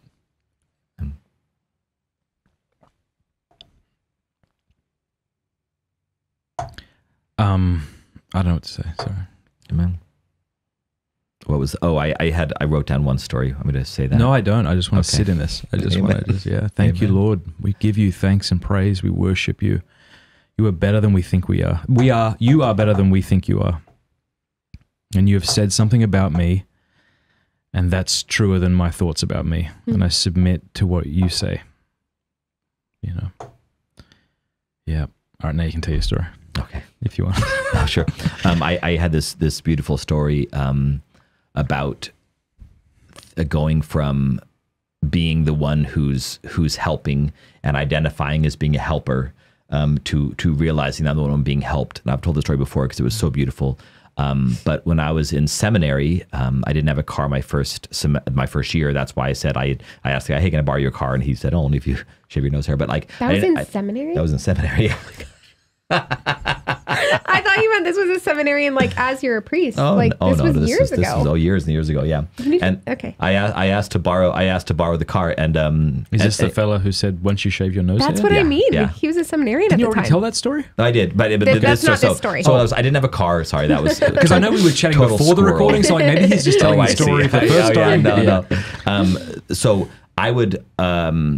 So I would go home for the semester, and I worked at a restaurant, and I made, thank God, amazing tips. And as a server, so I would come home and I'd have some money to spend on things, including a cell phone. So I didn't have a car, I didn't have a cell phone. I finally got a cell phone, and I went back home, and I wasn't able to work. I got sick, wasn't able to work, wasn't able to bring in the money. So I came back and I couldn't afford a cell phone. And so I had some beautiful interactions with homeless people that had my number. And if they were having a really, really rough day, they could call me on my cell phone. And so they knew this, they had my number memorized, and it was just a beautiful priestly moment before I was a priest to be able to say, hey, I can counsel somebody. Yeah. And so I came back. It was a moment of spiritual fatherhood before you were yet ordained. Exactly. And it was an encouragement of vocation, very, very beautiful. And so I came back and I said, I went downtown for my first Thursday night street feed, and I said, sorry guys, I don't have a cell phone this semester. I said, there's a wall phone, call that if I'm nearby or somebody will tell me, but I don't have a cell phone. And they go, okay. And the next week I show up and there's about 6 or 7 homeless people come up with a big grin on their face, and they hand me $300 in ones. Yeah. They're like, get a cell phone. Like, here's your cell phone bill for the semester. And so I begged $300 from homeless people, and I got a cell phone. And so every time I got my cell phone, screw those guys. No, sorry, had to do it. I'm so sorry. Bring it out of the pious. So I every time I looked at my cell phone, I had to say, I am a charity case. Praise the Lord. And I cannot. Every time I go down and serve them, we are now. We were always equals, but in my mind, I have to say thank you guys again. It's so nice having this. Goodness, and they all they all banded together. Let's get this money. I don't think they even knew how much it was. It was just a big stack of singles. Yeah, it was beautiful. And I thought, what a way of the great equalizer in this way. And I've had that happen now. Just a little bit ago. Now you got to answer their calls. I know. It's their phone. and that's the beauty of them too. That's exactly the way we think, but that's not what they expect. I had the same thing happen. A woman I let sleep. My bishop did, my advisory board, when her and her son were having a rough time, and we gave them a safe place to sleep in our parking lot in LA. And she went to school. What do you mean a safe place in your parking lot? In the parking lot. So we have gates. Okay. So they were living in their car. They were living in their car. So they had the car towed because it broke down. They had it towed to our parking lot so we could shut the gates. They could be around. So it was great. Now this woman put the work in. She wanted to study mortgage lending. She studied it. She would use our Wi-Fi. She had a laptop. The laptop got stolen out of her car one time. A whole mess. And then all of a sudden one day she shows up, like maybe 4 months after getting her mortgage thing. She had just had her first big win, had a bunch of money came in, and she handed me $1,000. And she gave $500 to our cafe project. She gave $100 to another guy on the campus that gave me that would not let me give it back in ones. She gave me 10 $100 bills.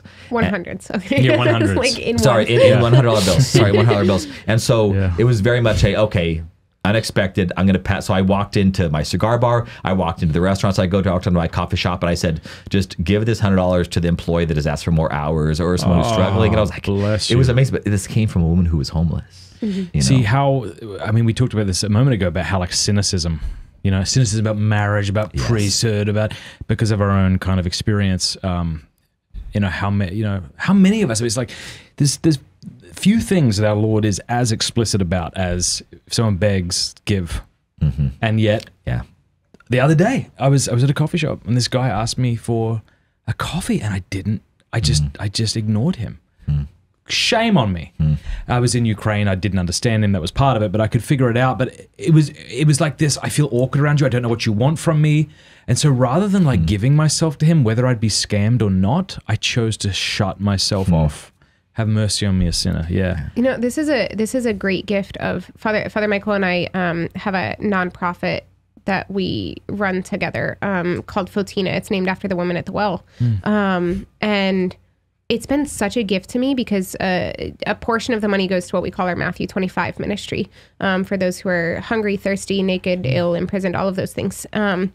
And I was out with a priest friend the other day. He and I went and got lunch and then went for a walk at the park and stuff. And it was really wonderful. But we ran into a guy on the street who asked if I had $10 that he had a menu with him, like a takeout menu. And he was like, I want this dish. It's $10. Mm-hmm. And I was like, well, can I just buy you lunch? And so, and this is not something I could do without this ministry, right? Like I'm a nun. I have none of I don't have my own money. But because we have this gift, I so the priest and I went into this restaurant with this guy, and it's like a sit down restaurant, and he orders a meal. The waitress was like very uncomfortable with all of this, but I think it was probably good for her too. And we ordered him food. We talked with him for a little bit, and just found out like a little bit of his story and so on and so forth. But it's like that personal encounter is just such a gift that we can discard when we honestly, like, in some sense it goes back to the quote from Christopher, because it's like, we can, like, we're separating out the person from the body, and we're refusing to see the person from the nuisance. Exactly. And yeah, I don't know. It's like I think I received so much more in that moment than this man did, you know, in his, like, the meal that he got. But to give someone the opportunity to encounter Christ, because that's what Jesus says in Matthew 25. Like, when you do this for the least of my brethren, you're doing it for me. So in being given the opportunity to do something like that, we're being given the opportunity not just to serve, we're being given the opportunity to see Christ. And like, which means that, again, God uses all for good. And that wasn't a totally lost opportunity for you, because, like, you can now see Christ. You can see the Christ that you in that moment denied, but you're still being given. In fairness, okay, Cameron. We joke that both my wife and Father Michael. Well, I don't want to speak for you, but my wife will say something, and I'm like, "What did you just say?" Well, in fairness to me, I'm like, no, you're supposed to offer that for other people, not yourself. Whereas I'm the opposite, you know. But like, we were in Istanbul. And people come up to you and you think they just want to have a conversation. And then you realize they're trying to sell you something. Sure. And I had to keep saying to Father Jason, don't talk to him. Just keep walking. Like, stop it. Because he's so kind and good and I'm cynical and hard. But in a sense, you kind of have to be. They have everybody coming out. They're pretending like, hey, where are you from? Like, hi. And then you're like, oh, there's this whole thing. But you encounter that enough, and then it just hardens you perhaps to the actual possibilities that you could be on lookout for. Yeah. Do you need a break, or are we good? I really do. Can we do a break? Yeah, we can go to the stream starting. Yep. We'll go to the stream starting soon. Thank you. Thingy.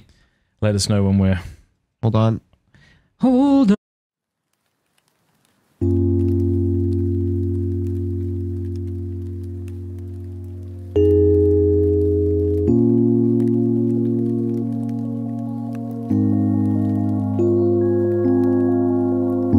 Any sinner is capable of being a great saint. So if you haven't yet got the app Hallow, what are you doing? If you have a smartphone, go and download Hallow. But first, go to hallow.com/MattFradd. Hallow is the #1 Catholic prayer and meditation app on the web. And it's fantastic. And it actually beat TikTok recently as far as in the App Store. Did you know that? It's crazy. No, I didn't. It's legit. Hallow.com/MattFradd. Go over there, sign up. You'll get 3 months for free. If at the end of the 3 months you don't want it anymore, you can quit and you don't have to pay a cent. They have sleep stories. They'll help you pray the rosary. It's really fantastic. Also, if you've got kids, it's nice to play little sleep stories for them. Hallow, HALLOW.com/MattFradd. Click the link in the description below. I want to say thank you to a new sponsor, everythingcatholic.com. Maybe you like Amazon, but you're tired of giving them money. What if you could give your money to a Catholic company that sold everything Catholic, and in so doing not only support that Catholic company, but support Catholic artisans and craftsmen as well? I've got a bunch of stuff that they just sent me. We have a Chrism scented bee wax candle, which Thursday thinks smells delightful. We even have Chrism lotion cream. They have rosary bracelets. They have kids' books. They have... What is this? This is like a Mary doll for your children. Rosaries, kids' books, all sorts of stuff. Go to everythingcatholic.com right now, and when you use the promo code PINTS, you'll get 15% off. So go support an excellent Catholic company, as well as I say, excellent Catholic small businessmen and craftsmen. Let us know when you're back. And we're back. This is lovely. There's so many beautiful comments here. I was reading Betha Gubaria says, Mother Natalia and Mother Gabriela changed my life the last time they came on Pints with Aquinas. That conversation blew me away. The self-awareness and humility. This person says the stream is definitely what I needed. A lot more. But yeah, We have questions from our local supporters. Massive thanks to everybody who is a supporter. Okay, this person, I'm going to ask this anonymously because this person asked, stumbling upon Mother Natalia on your show last year helped lead this wife on the journey to the church. What advice can you give to a wife who committed adultery, had an abortion, and engaged in years of pornography production, whose husband had a deep conversion to the Catholic faith?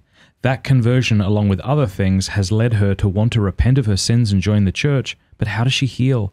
How does she confront the pain and anger that comes with hearing many Catholic programs like this one that reinforce that she committed so many terrible sins and continue along the path to the church?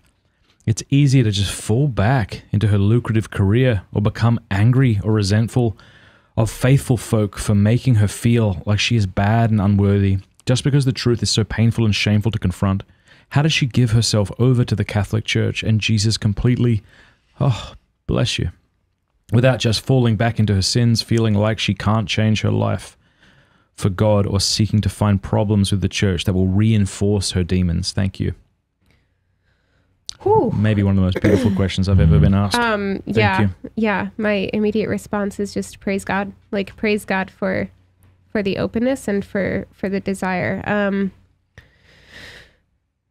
The desire to live more in union with who you truly are. You know, this is, I gave a talk a week or two ago about identity, about the importance of knowing our identity first as son or daughter of the Father, and then as spouse, and then as mother or father. And I think what you need to know here is that, like, the fathers are so explicit that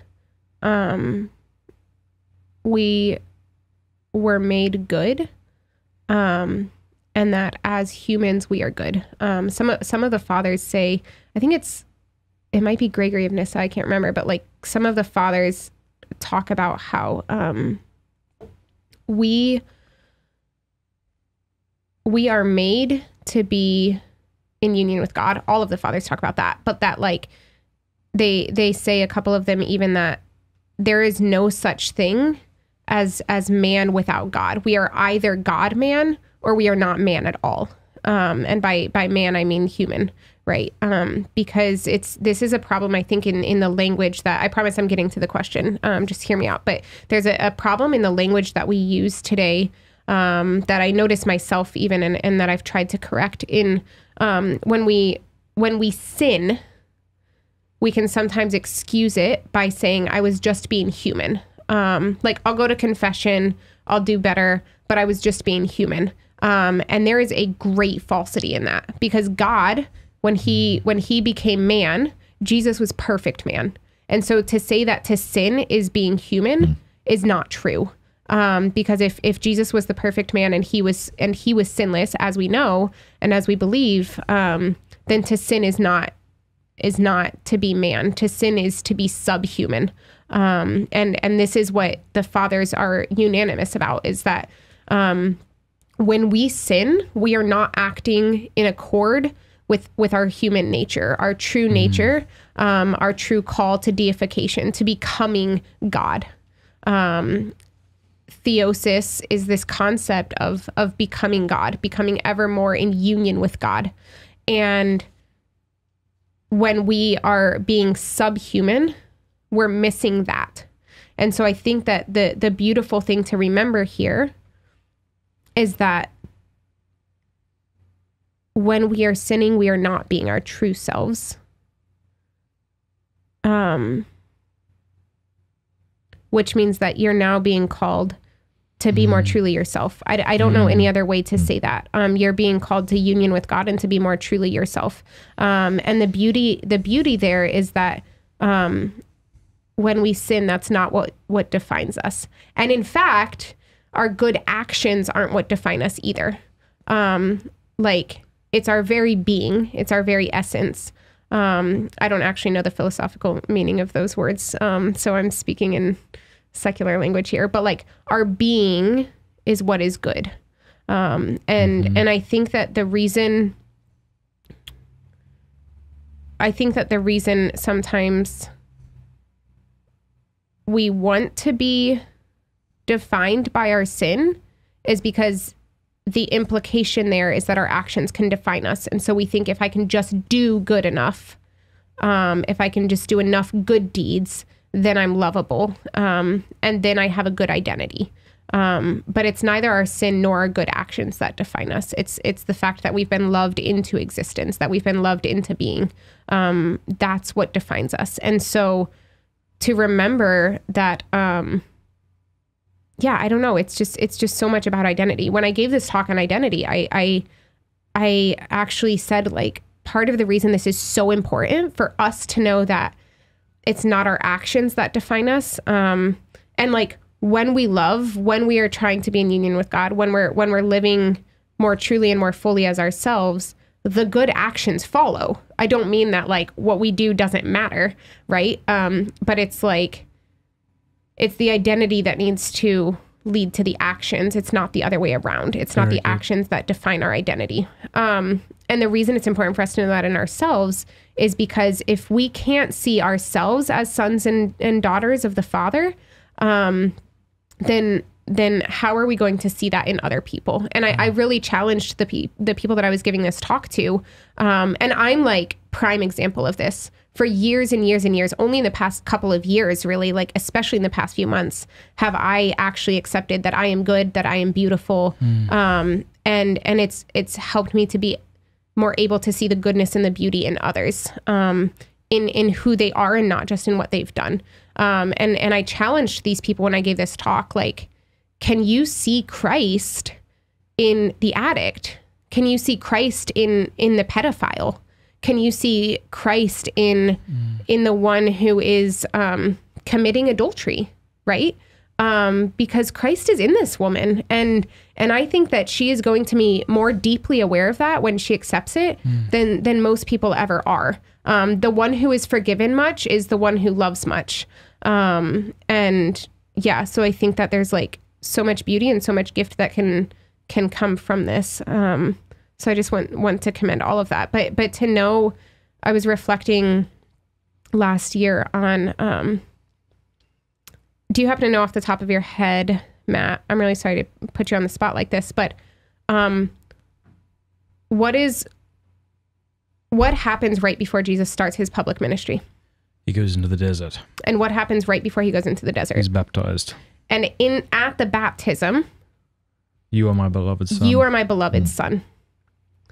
Before Jesus starts his public ministry, what he hears from the Father is, you are my beloved son. Before a miracle has been performed, huh? Before any of that. Like, the first thing that he hears is, you are my beloved son. And we know that this is important, and we know that it's what each of us needs to hear, because then when he goes into the desert, what's the first thing the devil says to him? I forget. If you are the Son of God, do this. If you are the Son of God, do this. It's like the devil is immediately testing that identity.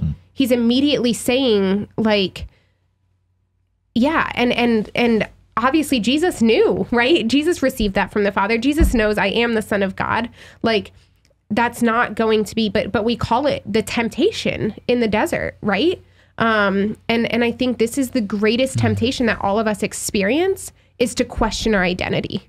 And so we have to lean fully into that. And until we can accept our identity, the rest of the things don't matter. Until we realize, I really am a daughter of God and I really am loved, then I'm going to constantly question what my actions mean. I'm going to constantly question whether or not doing this thing or that thing makes me loved or unloved. So I think that's like, we really, really have to focus on the identity. I would say really briefly, and that was beautiful, thank you, to this woman, the same God who forgave Moses the murderer, Rahab the prostitute, David the adulterer, Peter the denier, Paul the Christian persecutor, will forgive us as well.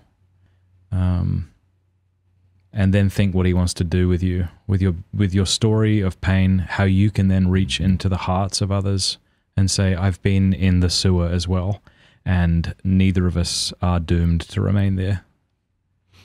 Do you have memorized the prayer of absolution, the Nathan the prophet, through Nathan the prophet, and No. like that one? No. Okay, I'm gonna see if I can find it. The one thing I want to say too, little one, is that when there's such a cacophony of voices in today in the world that speak to these things, and we're speaking from the full 3,500 feet, and it's so important to find, if you want to come into the church, like, find people that you can actually interact with, and ask God to send you people, send you friends that can actually affirm you in real life and in person, and can speak to that. And those people are hard to find, but if we ask God to send them to us, the gospel we heard on Sunday was about the pool of Siloam, that means sent, and Jesus sent the blind man from birth to that pool, and it wasn't the water that healed the man, it was the fact that he was sent to the water. So God can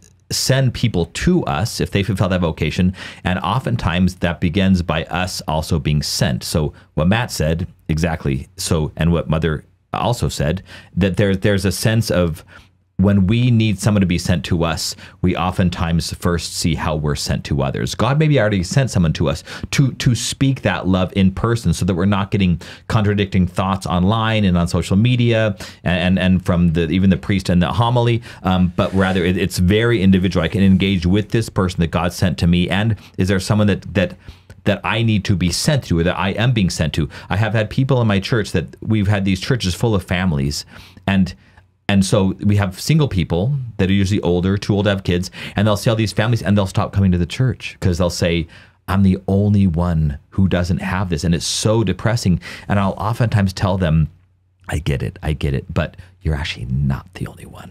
And the fact that you feel like you're the only one, I'm going to ask you to look around and see the 2 or 3 other people standing there probably feeling the exact same way. And they're also saying that they're the only one. And so if you can be the one who initiates this and says, you may be feeling lonely, I feel lonely, it's hard being here with all these kids. I had a woman stopped coming. She was in a marriage that was struggling. And she said, I can't go to church anymore because my brother-in-law at various times in Divine Liturgy would just reach over and touch my sister's back and give it a little rub.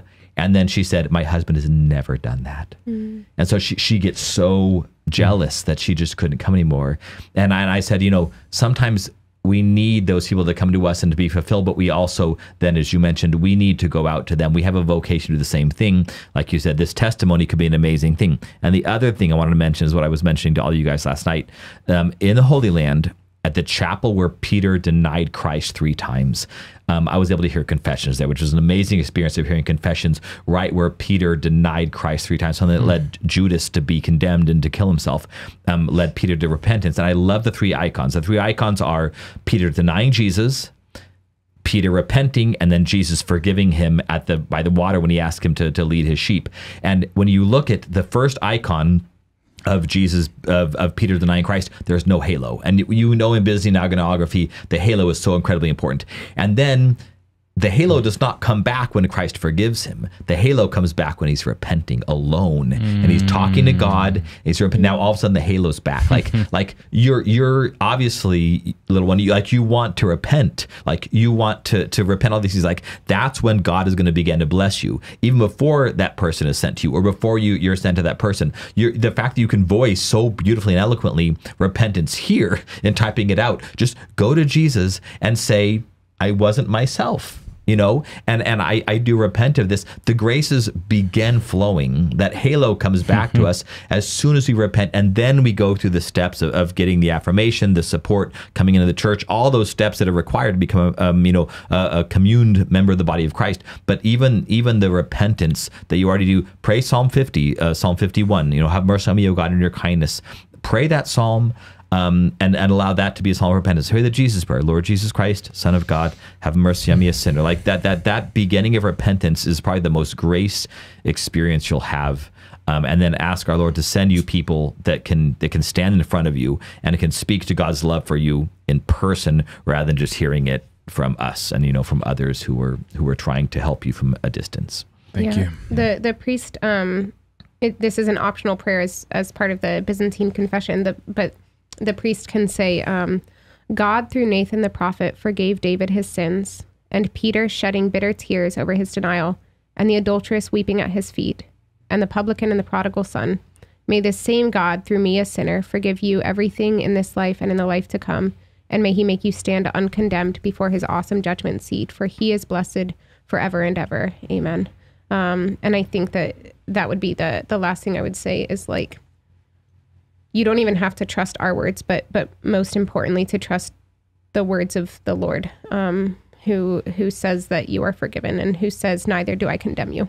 What's interesting is the most beautiful feature in another person is vulnerability to me, you know, and I'm sure to everybody. The most, like, ugly is pride.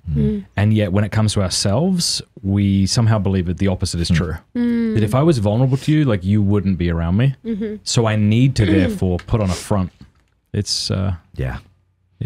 That's the work of the devil. If you think of Revelation chapter 12, verse 10, right? Satan is called the accuser of our brethren. And I've learned that the word paraclete, a word given to the Holy Spirit, means defense attorney. So God tells us who we are, and then he reminds us who we are as the enemy tells us who we're not. This person says, I entered and left a Carmelite monastery a while back, now married with 2 kids. I love my husband and kids, but I still experience mourning about not being called to religious life. My hope is that I can be close to God as a married woman, but when the rubber meets the road, I still kind of suck. I sass my husband. I yell at my kids. I'm excessively sensitive, etc. You're beautiful. Thank you for talk about vulnerability. You're lovely. Thank you for being vulnerable with us. And it is hard to see if any progress is being made. When I saw my spiritual father last week, the assurance he saw in me that I am moving towards God is that I still go to confession, but that was it. Any advice for someone like me that intimacy with Christ is possible? I think that if God had called you to religious life, and if you were living that life, you'd be saying the same thing in that context. I sass my sisters. I do this. I do that. Like it's these thorns in the flesh that you have that God is going to turn into your cross, allow it to become a sacrifice, and he's going to make you holy. And so these temptations that are built into you are thorns in the flesh, they're crosses, but to sound cliche, they're of course then opportunities for God to make you holy. And again, it's part of your testimony. It's part of what God wants you to grow strong through. And I love that, you know, I have, what's that phrase? I think it was St. John Vianney came across a man in the church, and somehow he knew the man couldn't read. And so the man was sitting there not holding a book, not holding a rosary. And he was sitting there every day. And John Vianney said, you know, what do you do here? You're not reading the rosary, as I remember the story. And the man just said, I just sit here and I look at God and God looks at me. And I thought, just what a beautiful act of prayer, a simple act of prayer. And I have a spiritual daughter who she let me share this because I thought it was so beautiful. And she said the other day, she was so mad at God. She had just gone through a breakup, and she was so mad at God that she said, she walked into church and plopped herself down and said, I'm not going to talk to you, but you can look at me. That's all it was. Like, I'm going to sit here so you can look. I know that's what you want. I'm not even going to say I'm looking back at you. I'm mad at you right now, and I'm not going to talk to you, but I'm going to let you look at me. And I was like, what a beautiful... That's lovely. If that's all you can do, that's all you can do. But amen. Yeah. I'm so glad that there are 73 books in the Bible, because if you were only to look at 1 or 2, you might think that your prayer life ought to look exactly how this person is praying. Yeah. But it's great to see the different personalities and temperaments and expressions of prayer throughout Scripture, because you'll probably find yourself in there somewhere. Yeah. You know, Cashin, I think it's in Cashin when he's writing about the 8 evil thoughts that he learned from Evagrius. He talks about anger. I'm just thinking, as you say, Father Michael, that this is an opportunity. When he talks about anger, he talks about the monk who decides to go be a hermit, the monk who struggles with anger, and to go be off on his own in the desert, to not be in community. And that the reason this is so dangerous and so harmful for that particular monk is because it's twofold. It's that first, he is not actually addressing the anger, and then second, he's now been self-deceived into thinking he's no longer angry because he's simply no longer around the things that are triggering the anger. And so if this is something that is something that needs purged within you, then praise God that it's being revealed to you through your spouse and children. I remember prior to children, my wife and I pottering about a bookstore and reading aphorisms from the saints and sipping my latte and feeling very enlightened. And then my children crying throughout the night and vomiting and, all that's required and results from that. That's like 1,000 spiritual books if I'll just read them. Mm-hmm. But a lot of the time I was like, I don't want to. That sucks. This is pain. I want to throw off the cross, That reminds me of the imitation of Christ. I can't find it right here, but where he says, the married man thinks, if only I were a priest. And the priest thinks, if only I were a monk. And the monk thinks, if only I were a hermit. And the hermit thinks, if only I were married. It's also, I know that this isn't helpful, and so I'm going to say it anyways. Yeah. But I've had this conversation with my spiritual children as well about just like where we're at and where like what's happening in the present, and just knowing that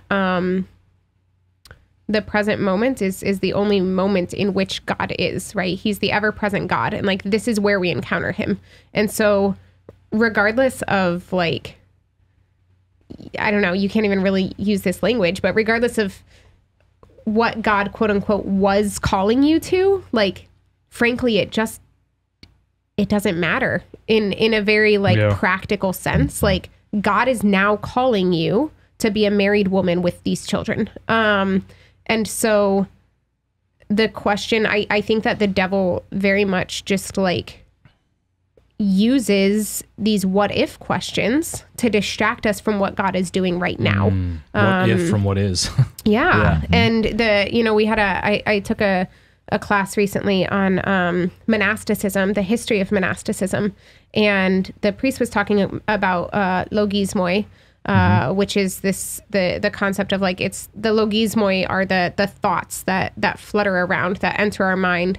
And 99.9% of the time, the fathers are talking about logismoi as being negative thoughts or distractions. There is the rare occasion, just because it happens, I want to put it out there so that people realize like there are rare occasions in which one of the fathers will talk about logismoi being neutral, or every once in a while that they can be a positive thing. But 99.9% of the time they're talked about as being the negative or the distracting thoughts. And when this priest was giving the course on monasticism, he said, every single logismoi, speaking in the negative sense, is always something of the past or the future. It's always trying to pull you away from the present. Which when he said it, I was like, oh yeah, I guess that's true. That makes sense. And then like over the next couple of weeks, as I'm praying the Jesus prayer and the distracting thoughts are coming in, I tried to be attentive to that. And I was like, literally every single one of these distracting thoughts is about something from the past or thinking about something in the future. It's never keeping you in the present, because the devil never wants you in the present, because that's where God is. And so to even remind yourself of that as you're questioning the what ifs, to remember that like this could just be a distraction from what's happening right now. I want to share a prayer from St. Faustina. Oh my God, when I look into the future, I am frightened. But why plunge into the future? Only the present moment is precious to me. As the future may never enter my soul at all, it is no longer in my power to change, correct, or add to the past, for neither sages nor prophets could do that. And so what the past has embraced, I must entrust to God. O present moment, you belong to me, whole and entire. I desire to use you as best I can, and although I am weak and small, you grant me the grace of your omnipotence, and so trusting in your mercy, I walk through life like a little child, offering you each day this heart burning with love for your greater glory. Oof. Yeah, that's good. Joseph asks, recently I went on Pustinia at Christ the Bridegroom Monastery. Hi, Mother. Hi. And being able to pray all the services with you was deeply... I really liked Joseph. You remember him. Good. A deeply moving experience. However, it reminded me that I often fall into the trap of constantly searching for the purest form of Eastern Christianity. You're not alone, brother. This is a beautiful question.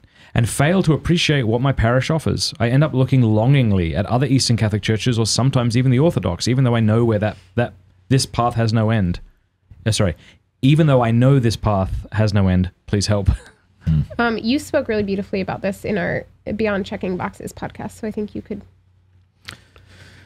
I don't know if I remember what I said, of course, but yeah, I mean, there is that uneasiness, that discontent, and I want to say to your previous question too, and it fits here, that there's like the way you feel is normal. Like every woman who beautifully discerned religious life and then got married, was called to that, feels that draw. You're not doing anything that is odd. Don't feel like you're doing something wrong. Everybody feels that way though. Those little regrets. I don't remember what I said, but I think do you remember what I said? If you do, then go ahead and say it. But no. Oh, okay. But I just like the temptation you were speaking about, like the temptation to just think that like it needs to be all of these things in order for it to be, yeah. A lot of times these temptations, I don't know if this is the case with you, Joseph, is that like, for instance, my first girlfriend, I asked her out just because I thought she was pretty and it was my birthday. And so I had something to invite her to. And I said, hey, me and my friends are going bowling. Do you want to come with us tonight? And she said, I need to ask my mom, which I just thought was a total cop out, but she showed up. And just before cell phones and everything like that, so she shows up. I had been so hoping that she would show up, not because I wanted to look into a nice relationship, not because I wanted to date her. That was all secondary too. I want my friends to see this beautiful woman walk in and say she's there for me. Like I wanted, she was so pretty that I wanted to show off how amazing I was, that I could pick up this girl. So the same thing I find is true for parishes. We're so afraid that we're going to invite someone to our parish and they're going to go, why do you go there? Like the singing was bad, or the brief homily was bad, or this person's annoying, or there's not enough families. And we always think like, what are other people going to say about something I'm so proud of? What are other people going to say about that parish? And when we had a podcast about checking boxes, like I go into a parish and it must have a full iconostas. It must have icons along the walls. It must not have pews. We have all these things that we want to check. We want to show off our parish to our friends, or at least be able to defend the fact that we go to that parish to those who will question us about why. And there's just a great pride to that. So I don't know if that's what you do. That's what I do, Joseph, is that we need to make sure that I feel called to be here, and in great humility, I'm going to sit in and I'm going to let myself grow. As I've said before, like that sometimes I will utterly sin and neglect my people by not preparing a homily. And it's total sin. I wasn't even that busy. I won't prepare a homily. I'll give a homily. I think it's horrible, but I will get so much good feedback that I go to our Lord and I say, Lord, stop encouraging me not to prepare. Because when I don't prepare, Lord, you give them so much grace that I am going to do this again because I remember this. And our Lord one time just said to me, he was like, get over yourself. Like, you think just because you neglect your people that I'm also going to neglect them? No, I love your people more than you do, so I'm going to help them even if you neglect them. So I've always said, even if it is the worst mass or liturgy you've ever attended, our Lord's not going to neglect you. Even if the priest or the choir neglected you, our Lord is going to give you something from the Word of God, from an inspiration He gave you, independent of everything else going on. And so this is the beauty of what every Roman Catholic has and many Eastern Christians have, is that your local parish, like that's where you start. Now, I have no issue with families deciding to go somewhere else, especially if their kids are not being fed. I would do the same thing. I would flee a parish for a better one if I had kids. Absolutely, no question, because it's about my kids. If it's just me, I go and I'm like, okay, I'm going to start with my local parish. I'm going to really invest in this, even if I have a family to a certain extent. But I'm gonna lean into it and not be embarrassed by the surface things as if I'm just trying to impress somebody else. So I think there's something to say for be content, give it a period of time. Don't look for the ideal. We do this as priests. I judge my brother priests for the way their churches look, or the way they preach, or the way their choir sings. We all do it. So it's not that odd. But just make sure that the reasons why you're tempted to move on in this, you said it so beautifully, Joseph, it never ends. The reason why we're tempted to do that, what are the reasons for that? Ask our Lord to guide you in the reasons for that, and then say, He's probably just asking me to be content for a while. And if I know that's my temptation, let me lean into the opposite and say, here's where I go now. And God's going to bless me through this experience. And we need to always have the balance of like, we should want to bring beauty to our parish, right? And so like working to bring the beauty and to come back to certain traditions, but like making sure that we are constantly opening our hearts in prayer for the purification of the motives of wanting to go back to those traditions. Like, are we wanting to do it because it's just the traditional thing that makes me more authentically Byzantine? Or am I wanting to do it because it's the thing that brings beauty to the church, and makes God more accessible in our liturgical prayer? Because I'm reminded of the passage in Screw Tape Letters where the demon is like saying that basically it's good to get the person, the client, patient, I don't remember what they're calling him, but the Christian focused on like thinking that their God is in the crucifix on the wall. Like, get them to think he's in a particular place or a particular object, as in like distract him from the fact that God is everywhere, and that God is even within the Christian. Because I think that we can use things like icons, like adoration. We can use things as a crutch and even as idols. Like when we think like, I can't pray if I'm not in the presence of the Eucharist, or I can't pray if I'm not praying with an icon, then we're like limiting ourselves. Not ourselves, we're limiting God. Like we're in some sense saying that God can't speak to us without these particular externals. And yesterday at Divine Liturgy, I was speaking to a fellow who over the last year or two had been attracted to Divine Liturgy and Eastern Christianity, and so had begun to attend an Eastern Catholic parish, and then found himself sort of frustrated with certain things, maybe similar to what Joseph was talking about, and so became an Orthodox catechumen for a while. I don't want to put words in this person's mouth, but it sounded to me that he was saying until he realized there's chaos everywhere, like there's mess everywhere, and now he's back. So I have a friend. Yeah.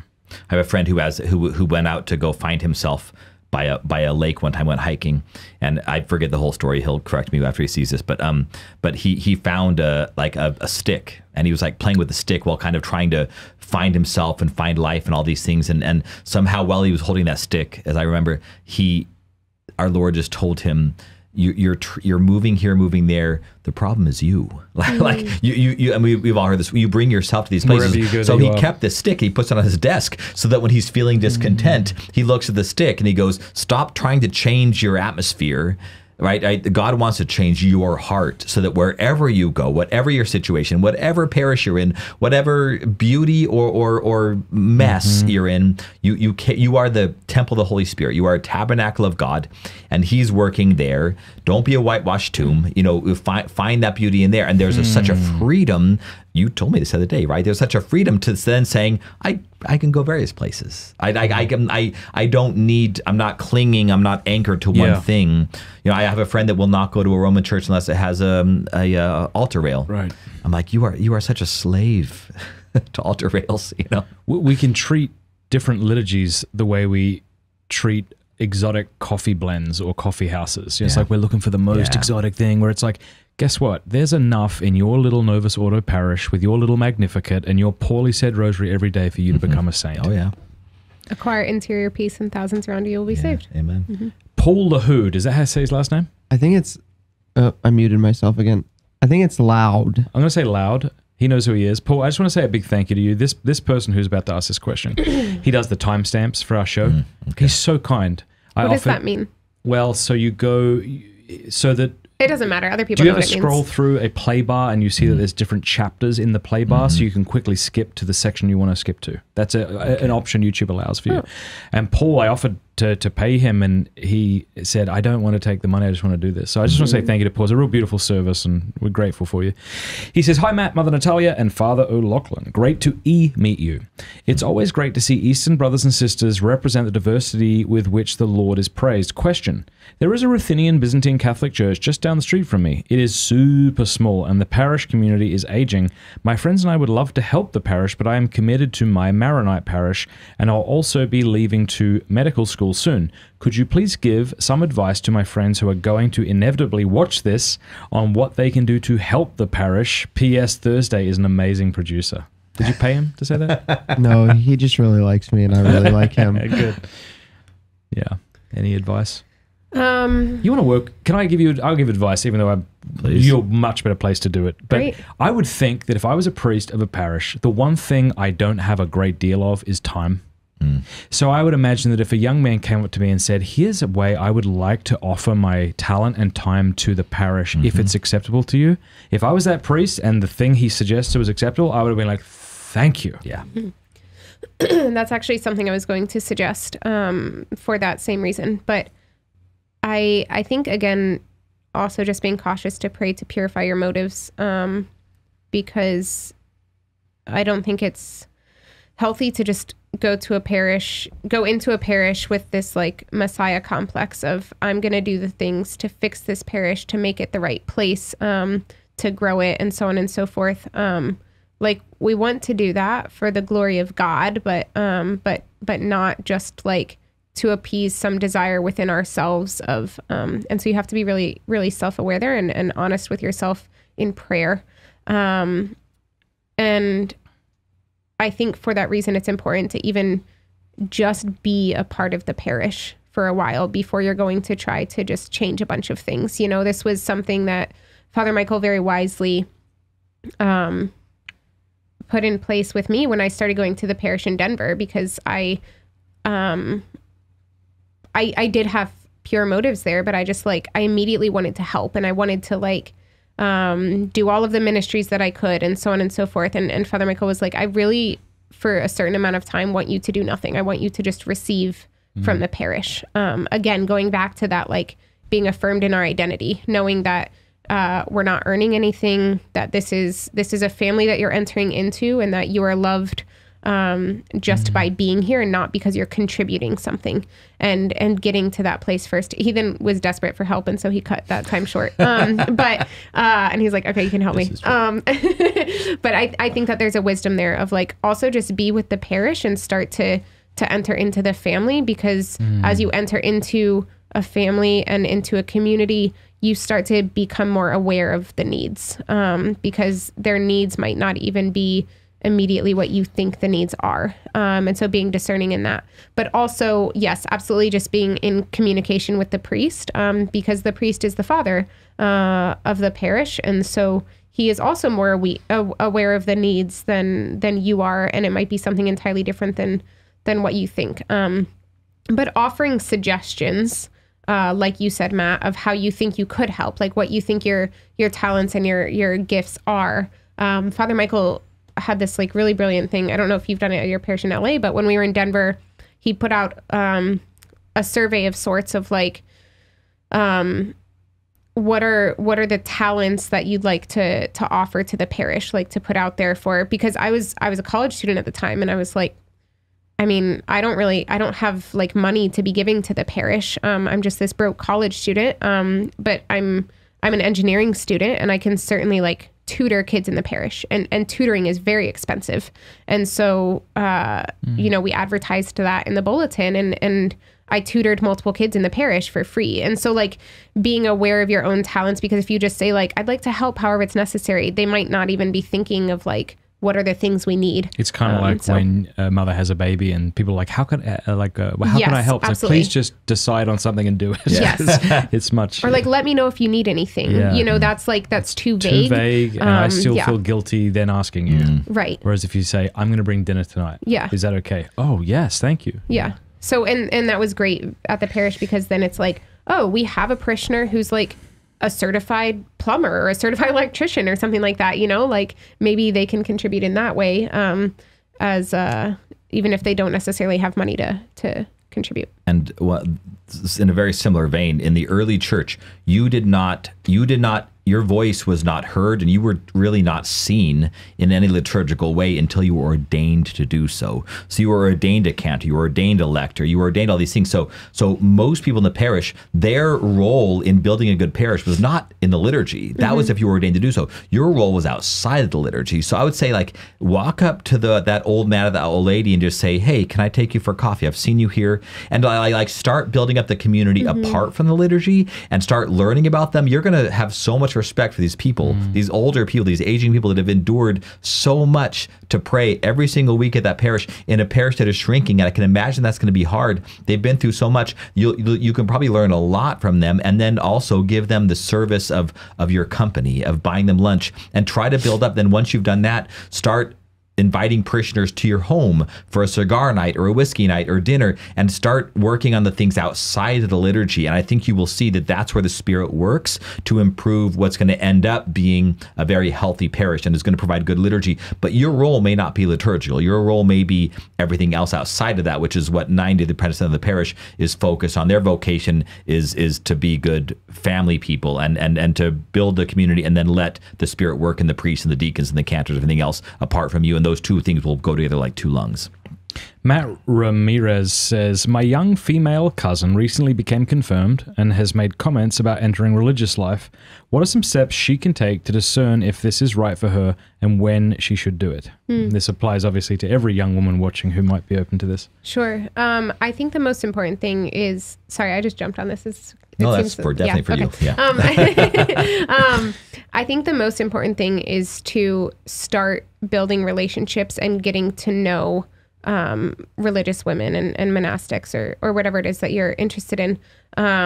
Because it's like, when someone is thinking about marriage, they're not just like you're getting to know men, right? Like, you're building relationships. You're not just jumping straight to the like, oh, I just met this person tonight, so probably we should go get married. Like, nor are you stalking them on, or you shouldn't be, nor are you merely stalking them on Facebook in the way that we might stalk a religious community by being on their website, but never actually entering into dialogue with them. Yeah.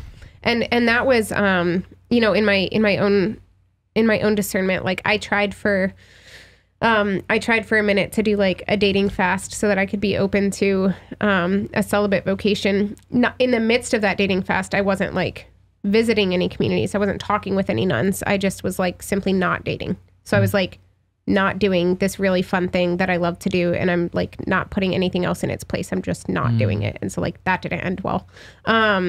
And then the next time I decided to try out discernment, I told Father Michael, like, I don't want to date right now until I actually visit a community, because I knew that I needed to actually encounter the people and see, like, I needed to have all of the misconceptions I had about celibacy broken. Not all of them. There were so many misconceptions that didn't break until after I entered, but yeah, building those relationships and getting to know different sisters to the extent that you can. I realize that not everyone just has religious life around them. But, you know, like, oh, the family's going on a vacation to this particular place. Maybe see if there are any convents in the area that you could visit while you're there. And we do have, praise God, we have social media. We have, so definitely checking things out there. But like you're saying, not stopping at just the social media and like the... What is your handle on social media? Do you know? Or what could they at least look up to find it? I mean, we have Christ like Facebook and things like that, Christ the Bridegroom. But we don't have They have a newsletter that you can see online. What's the newsletter website? It's on our christthebridegroom.org website. Yeah. They do good. Pomegranate Blossoms is the name of our newsletter. And this question is similar, but it's about men. So I didn't mean to cut you off there. Do you have more there? That's great. Okay. Yeah. Mike says, how would someone know the difference between wanting to be a priest and God calling him to be a priest? I like the way you asked that, Mike, because most of the time we are overly pious and we say, it doesn't matter what I want, I'm going to follow. But I was like, no, it does matter what you want, because God created you. I'm a romantic in this way. God created you for that vocation. We can always say no. We can live a good Christian life if we deny the vocation, but God, we are still created for this vocation. So we do need to listen, but therefore the desire was also put in us. And we oftentimes will say, Mother and I both had this experience. We went from discerning being called to celibacy to actually wanting to be called to celibacy. And we finally told our Lord, please call me to celibacy. And so then that's a big change, because of course both of us at one point wanted to be called to marriage, and we were asking our Lord, send me somebody. So when you have that desire is very, very important. So I think you have to kind of lean into the chaos and the fact that you may not know. And that there's something beautiful about the mystery. We're Byzantine, right? The mystery of saying, all I know is that this is something that is attractive to me. As Mother said, I've lived that life as much as I can for a while. I mean, how do you know? The day you asked Cameron to marry you, you were unsure that there was still this. So leaning into that mystery, you still say, I'm gonna do this for a period of time, guided by a spiritual director or a mentor or people I love that know me. I'm gonna live this for a while, and then if I had that moment too, where I said, God, I don't feel you call me to marriage, so I'm gonna go ask a girl out, and you have to stop me if you don't want this, right? I want this, but I'm gonna invite you into stopping me from this if you want to do that, Lord. So there's an awkwardness that's almost always there. We move forward with what we feel called to do. We give the beauty of time a chance, beauty of space a chance. These two things, we live in that for a while. We deeply see, how do I feel? Either deep peace or deep anxiety about this, and then I just keep on going. I mean, it's often times where, and as I get older and I've been celibate longer, when I have these moments of loneliness or questioning, I'm like, I've been doing this for 19 years. Like what's another day? One day at a time. If I've done it for this long, I can probably do it again. When we do that for a long period of time, it's just the reality kicks in. So I don't know. I think that most people don't really know the difference. They say, I want this, and God has seemingly allowed me to continue desiring this, move in this direction. And at some point I just say, that's how God works in my life. He doesn't speak from the cloud. He just gives me general peace in the journey I'm on. And that must mean I'm going to continue that journey. And if the bishop at some point says, I'm going to ordain you, so therefore this is the journey for the rest of your life, and you say, yeah, now again, that many have fallen out of these vocations, of course, divorce and leaving the priesthood. So we need to make sure that we have general peace in that direction. But I think usually what we were told in seminary by the rector is that everybody can fake something for about 3 to 5 years. So 3 to 5 years is a good testing for these things. And so you're not faking it if you're still at peace, have a deep peace after trying something for that period of time. That's why religious orders have at least 3 to 5 years of discernment. Seminaries have at least 3 to 5 years of discernment. Marriage has a lot less than that usually, but at least there's a naturalness to marriage that assists in that process. I do think though that there is something to be said for. I like the fact that he's asking the question, because I've talked with discerners who have said I want to be a nun. I've wanted to be a nun my whole life. And then when I kind of press into that and I'm like, well, why do you want to be a nun? When there's not really an answer there, when I'm just hearing a lot of I's and I wants, then that makes me a little bit start to ask the question of have you prayed about this? Do you think it's also what God wants? Because I think that you're right that people can tend towards God wants this and therefore I must do it even if I don't want it. But we can also have the opposite problem where people are being attracted to the externals of the priesthood or the externals of religious life or the I'm told that this is the highest calling and thus I want that for myself.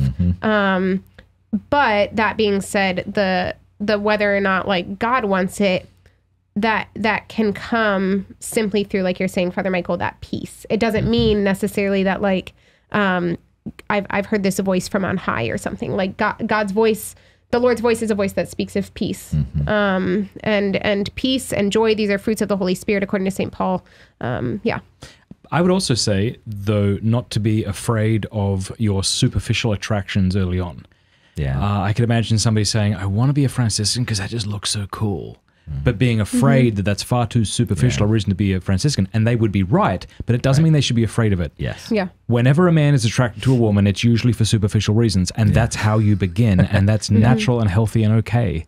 It needs to lead into something deeper, as you say. But. And I can't tell you how many times either meeting a seminarian and I want to tap into that zeal, or remembering my overly romanticized view of the priesthood of I'm going to be walking through the supermarket parking lot wearing a collar, and some kid's going to go, oh my gosh, you're a godson, I need to go to confession, and I'm going to hear their confession right there in the parking lot. Like, that romanticized view of the service aspect of priesthood still gets me through the day sometimes. I look back on that and I go, I want that zeal again, because it's true. Like, I want that romanticized view that won't sustain me, but it'll get me over those rough patches too, to say, let me find that again. Let me go walk through a parking lot just to say, I'm actually living that now. Yeah. That may happen. A really wise priest that I know once said, this wasn't you, Father Michael. Really wise. Yeah. A really wise priest that I know once said that you go to the monastery to die. That is the reason you enter the monastery. That should be the first thing on your website. You ready to die? Like, the reason for monasticism is to die.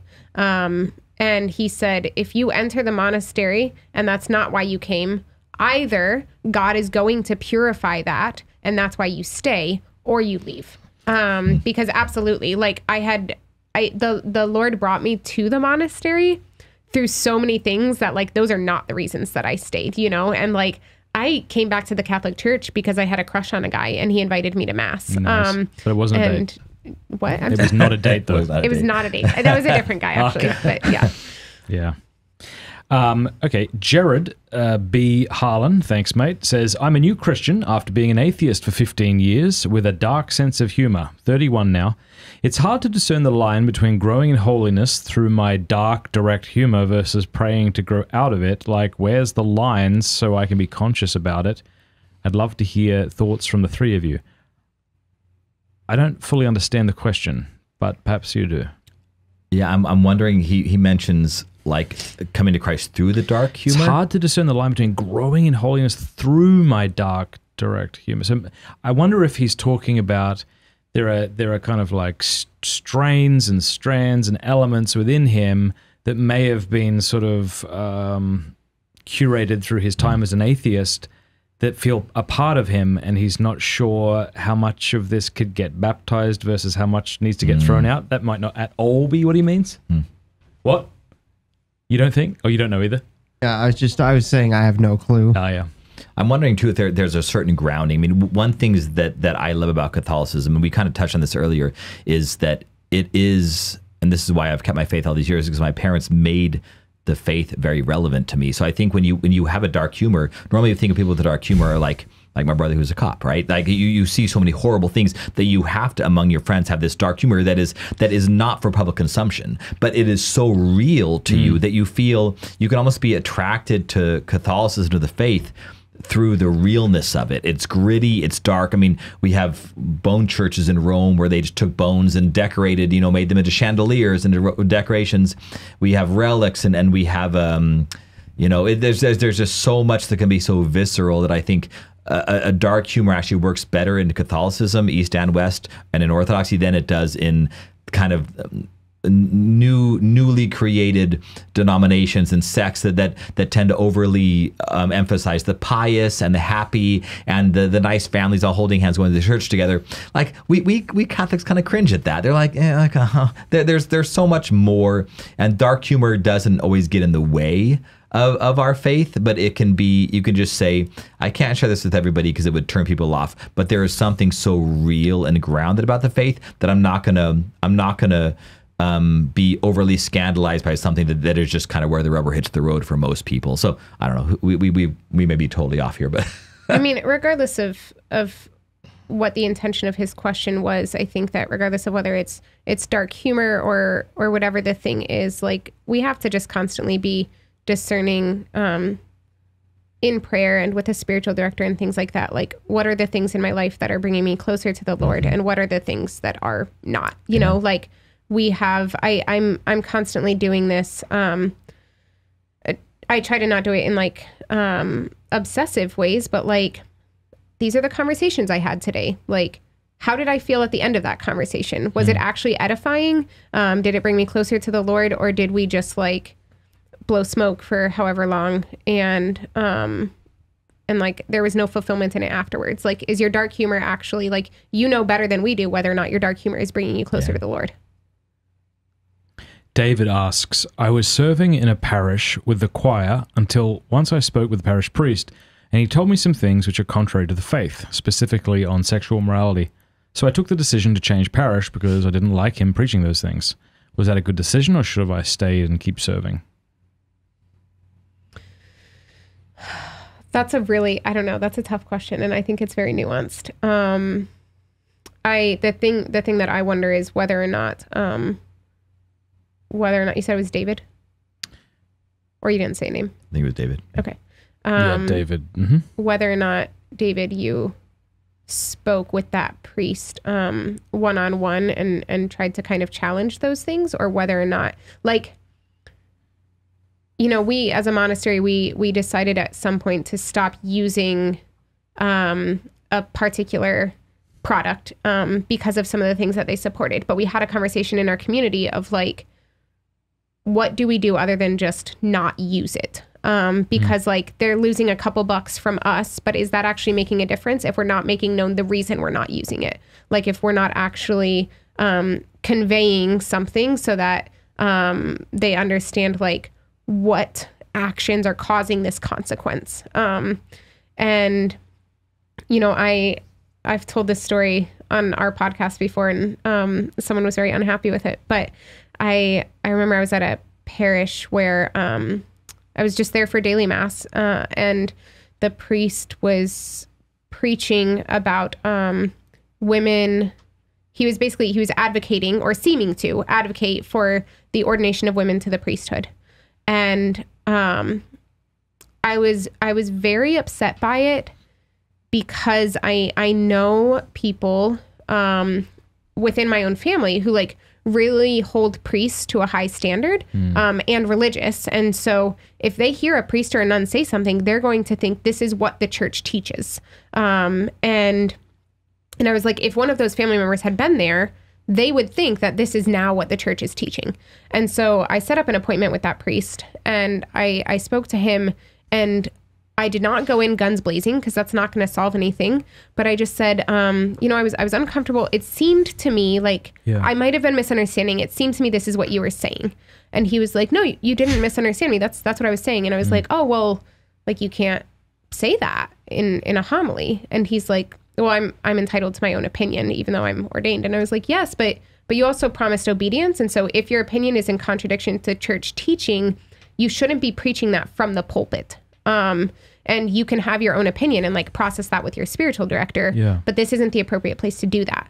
And, you know, he's like, well, agree to disagree. So then I wrote the bishop. But it's like, I think that we need to take serious the scriptural mandate to go to our brother. Yeah. And then if our brother refuses to hear us, then bring in the authority. And so like, did you tell this priest, like, did you try to give any sort of like challenge there or not? Mm-hmm. Yeah, that's good. Arman says, hey guys, I've met Father Michael while he was in Arizona. He probably doesn't remember me, but it's okay. Just wanted to give a shout out to Holy Resurrection Monastery, where I will be going to discern later this year.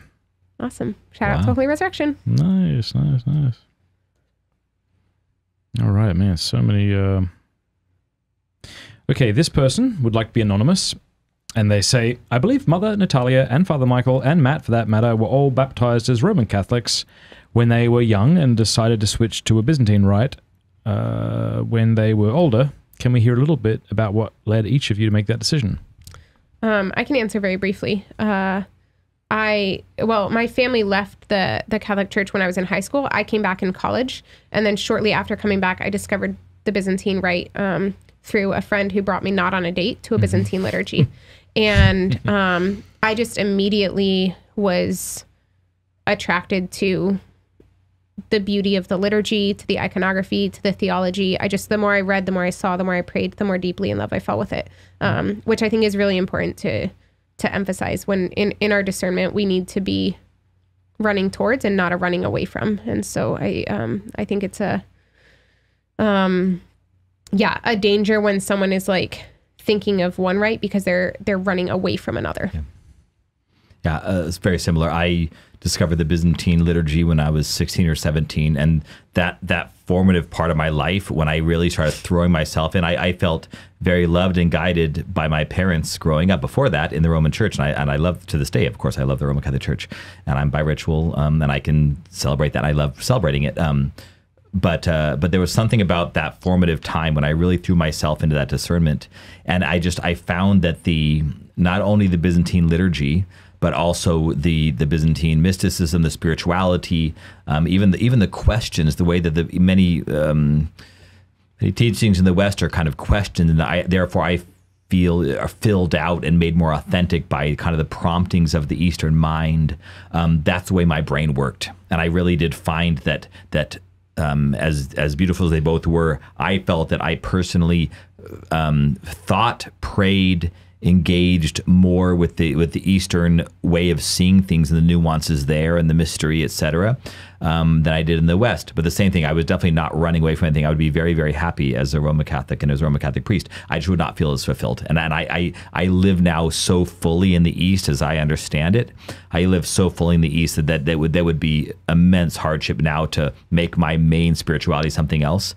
But I do feel that when someone says the same thing in my parish and they say, Father, I need the Roman way of thinking. I need the scholasticism. I need the details. I need the more emphasis on cataphatic theology, the more emphasis on the crucifixion, etc. Then I cannot argue against that. I say you may be built or formed to a more Roman Catholic mindset, and I think you should investigate that further. So I do feel that each of the rites, each of the expressions has their own.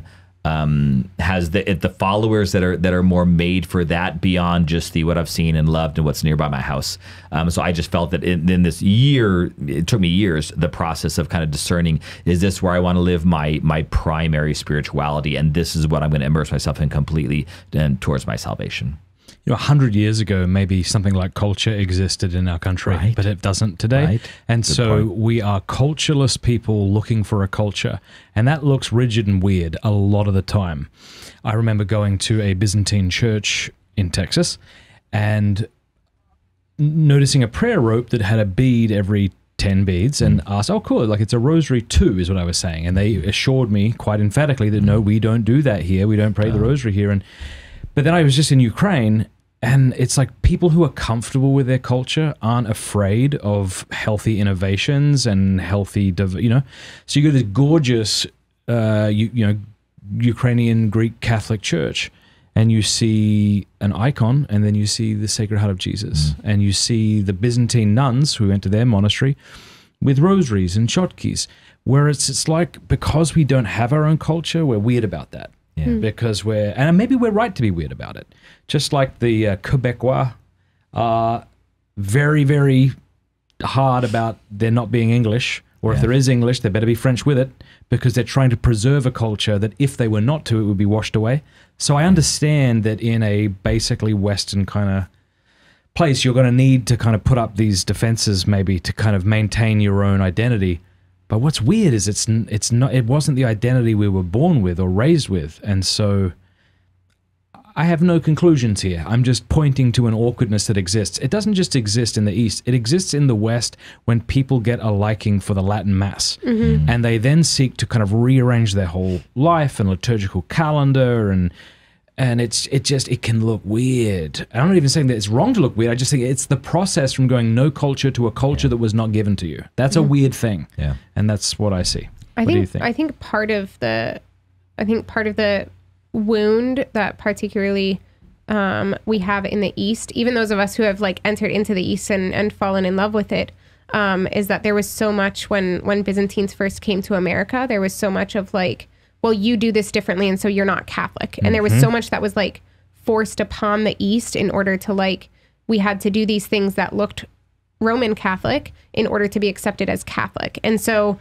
now we're kind of like, many are like swinging in the opposite direction of like, no, this isn't fair. Like I have my own heritage. And again, like even if it's a heritage that I've been like adopted into or something. And so there's sort of this like, also maybe this like underdog sort of complex of like, I'm going to be staunch in this, and I'm going to, because I am legit basically. That makes a lot of sense. So I think makes that's part of where we're coming from in the East as well. A lot of it's insecurity. And one thing I found is that, when I got to Denver, people were saying, "Oh, Father, your predecessor didn't like this, but before him, we pray the rosary before liturgy. Can we do that again?" And I would say, well, it is a venerable tradition to pray third hour before liturgy. And so we're going to pray third hour before liturgy because that's the Byzantine way. I'm not going to replace something Byzantine with something Roman. But if you want to pray the rosary, feel free to come before third hour and pray it then, because we can supplement these things that may be helpful to us, but we don't want to replace anything. And I think that's the problem, is that for many times we would replace Byzantine things because of our insecurity, like you mentioned, Mother. We would replace Byzantine things with Roman things, and that just got us in a lot of trouble. Because, I'm not kicking out the rosary. I'm just saying we're going back to our authentic tradition here that we need to do. If you want to pray the rosary as a supplemental thing, that's fine before that. But we need to be authentic in what we do. We need to trust our tradition and not think that we somehow are not complete in ourselves and therefore need to bring these other things that American culture or Western culture has provided. A lot of people don't realize that the rosary is prayed in the East. It's called the Rule of the Theotokos. I'm looking it up on Wikipedia. The Rule of the Theotokos is a Christian prayer of the Eastern Orthodox that consists in reciting the angelical salutations 150 times. The rule is similar to the rosary of the Western Church. Some believe that the Mother of God showed the rule to people in the 8th century AD, but was later forgotten and was rediscovered for Eastern Christians by Saint Seraphim of Sarov. The prayer consists of 150 Hail Marys, essentially, which are divided into 15 decades. This is nuts. Have you looked into this? The fact that the rosary kind of grew in both East and West with 15 decades? I always thought that was an early Byzantine adaptation of what Dominic provided, but I've heard the same thing. It's long before Dominic. So these things may have been inspired by different things to pray 150 angelic salutations, Hail Marys, instead of the 150 Psalms. They may have developed separately or together. It's just like when God told Faustina to pray the Holy God, Holy and Mighty One, Holy and Immortal One. Yeah. It's like that. We've been doing that for centuries in the East. Nobody's copying anybody. Like our Lord gave that to Faustina, but he got it from what the Eastern Church has been doing. It was something similar. So yeah, I love the rosary, and it doesn't, and the prayer rule of Theotokos, it doesn't really replace anything in the East. And many would claim, who are trying to fight against that tradition, would claim that there's repetitive prayer and there's meditation, kind of imaginative meditation on the mysteries, and these things are not good.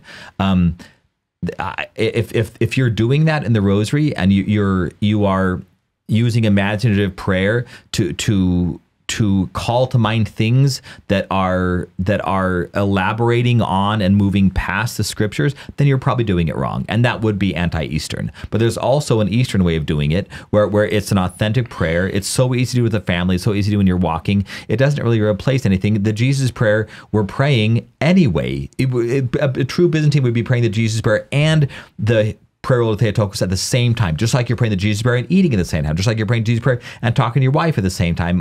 These things can happen simultaneously. So I don't fight the rosary because whether it's earlier than in the West anyway, or whether it's something that does not replace anything in the East. Amen. Yeah. I have this desire that I wish the Hail Mary. Okay, so this is just when I say I wish, I don't know what I mean, but the Hail Mary used to be a lot shorter, right? Oh. So when Dominic was praying it, when Aquinas was praying it, it was the Holy Mary, Mother of God, was inserted much later. Okay. And so sometimes you'll read these. Oh, that makes sense, because our Rejoice, O Virgin is only the first half. I've never thought of that. Yeah, and if you look at Aquinas' commentary on the Hail Mary, it ends before the Holy Mary, Mother of God. I believe it was added. Could you look this up, Thursday, please? I believe it was added after the Black Plague or something, and so that became part of the Hail Mary. But you'll read these stories of the saints who pray the 15 decades of the Rosary. Like, well, yeah, it was like half the time. Like, it's a lot easier, and it would also be a lot easier just to kind of use your breath to pray the Hail Mary with that kind of short statement rather than the Holy Mary.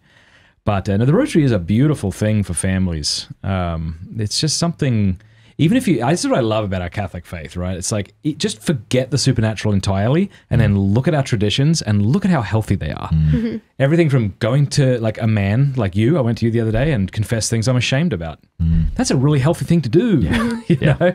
And to not make excuses and to not try to endear yourself to the other person, but instead just to lay out what you're ashamed of.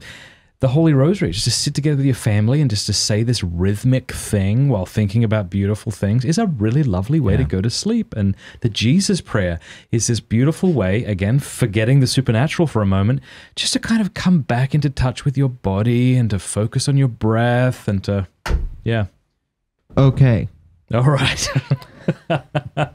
The first part appears as early as the 6th century. That's just the salutation. Hail Mary, full of grace, the Lord is with thee. The greeting of Elizabeth, blessed art thou among women, was added sometime around 1000, the year 1000. And then the word Jesus was added about 2 centuries later. Look at this. Possibly by Urban IV. And then the last part was added by Pius V when the breviary was rewritten during the Reformation. Wow. Okay. Yeah, because if you read Louis de Montfort, he'll say to say a little phrase after each Hail Mary in the Rosary. So it'll be, Hail Mary, full of grace, the Lord is with thee, blessed art thou among women, and blessed is the fruit of thy womb, Jesus, who became incarnate, you know. And that makes sense, again, unless you got that other half, which you could still insert, but it makes it a little clunky. But anyway, some thoughts. Tell us as we begin to wrap up about your lovely little podcast and how it's going and what you have planned and why people should listen. Sure. So I got invited on to the Catholic Stuff You Should Know podcast, which I don't think that was the OG. Yeah, right? I wouldn't know you without that podcast. That's how we first met. Beginning of. So I was on that. I got invited on that podcast because one of my priest brothers got moved to Rome, and he needed to find a replacement to podcast with Father Nathan Goebel, because Father Nathan Goebel is just a treat of a man to listen to. He's hilarious and he's deep and he's holy, and so they needed someone for it to be the laugh track and to bounce ideas off him. So that's what we did. So I joined that podcast. And then probably 4 years later, my bishop moved me to Los Angeles, and we had a discussion. Some of us on the podcast wanted to keep me on, like virtually, where I'd call in, and we decided. The board said no. The beauty of this podcast is that we're together and we live together and we share life together, and that's is expressed in this podcast. So I went off of it, and then one of the listeners. I think I mentioned that earlier, just gave me money to start my own. So I did that. I bought some equipment and I discerned starting a podcast. It's actually quite incredible. I mean, our life is quite different, I think, since I have not thought about this too deeply, but we chatted at least once a month. We wanted to see each other as much as possible. But having, I think honestly, like with Catholic stuff, I would not have become nearly as close of a friend with Father Nathan Goebel unless I was on the podcast with him. The same thing I think is true here. Like we've grown so much closer through this ability to have this podcast, and it's really beautiful that way. Something we would not have without it. But I just prayed and I discerned, and I called Mother Theodora up and I said, hey. Can I pretty much make her be on my podcast, be under obedience? She's going to say no. I know she is, because she doesn't like the attention, and she's not going to think she's very good at it, and all the other things that are very Mother Natalia. All of those things happen. So Mother says yes. We'll both say that she's under obedience, which of course we would not have done really. But it was, so I called her, I asked her. She's like, wait, what? Yeah. She had her hesitations. And then you said, you can pray about it, that's fine, but just so you know, I'm willing to make this obedience. Yeah, exactly. And I did say that. I remember that. But when he said submit woman, that felt a bit aggressive. There's something about that. I don't know. It's in the Bible somewhere.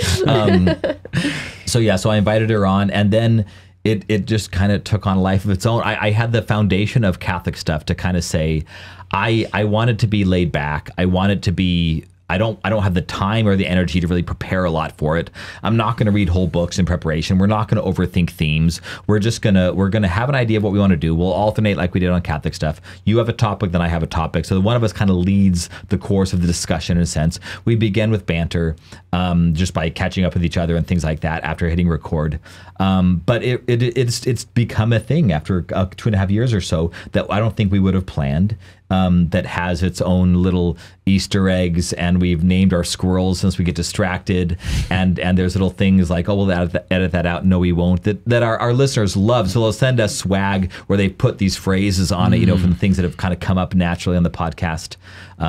We have a committee of people that listen to every episode, and from many different walks of life and aspects of the faith. And they once a quarter they tell us what they think about what the content and the banter and all these things. We have a nonprofit now that's come from it. We want to do pilgrimages. It's really become a beautiful, beautiful thing. It's called What God Is Not, Apophatic Theology. I'd say one of the greatest logos too, or Thank greatest images for your podcast. It's a really great logo. We decided that I love the apophatic, the negative theology aspects. We wanted to use, what's it called? Negative space in the logo. So it's the hand of a priest doing the blessing hand and the hand of God coming down, and the way that the two interact, it makes a Byzantine cross in the negative space of their two hands. It's beautiful. And then it has the burning bush behind it too. I think Mike Schwalm, who's an animator, I knew him when we were kids. He works for Disney and a bunch of other animation studios. He did it for us for free. So pray for Mike and his family. Awesome. And it's great. So, but it really is, it's become something that has been so many people have been fed and encouraged by it in a way that, as anybody will say, including you, Matt, like you just can't anticipate that the Spirit has truly worked in our personalities, in our baptism, in our faith, and then He's taken that and ran with it in the lives of people. And it's really beautiful. Any thoughts?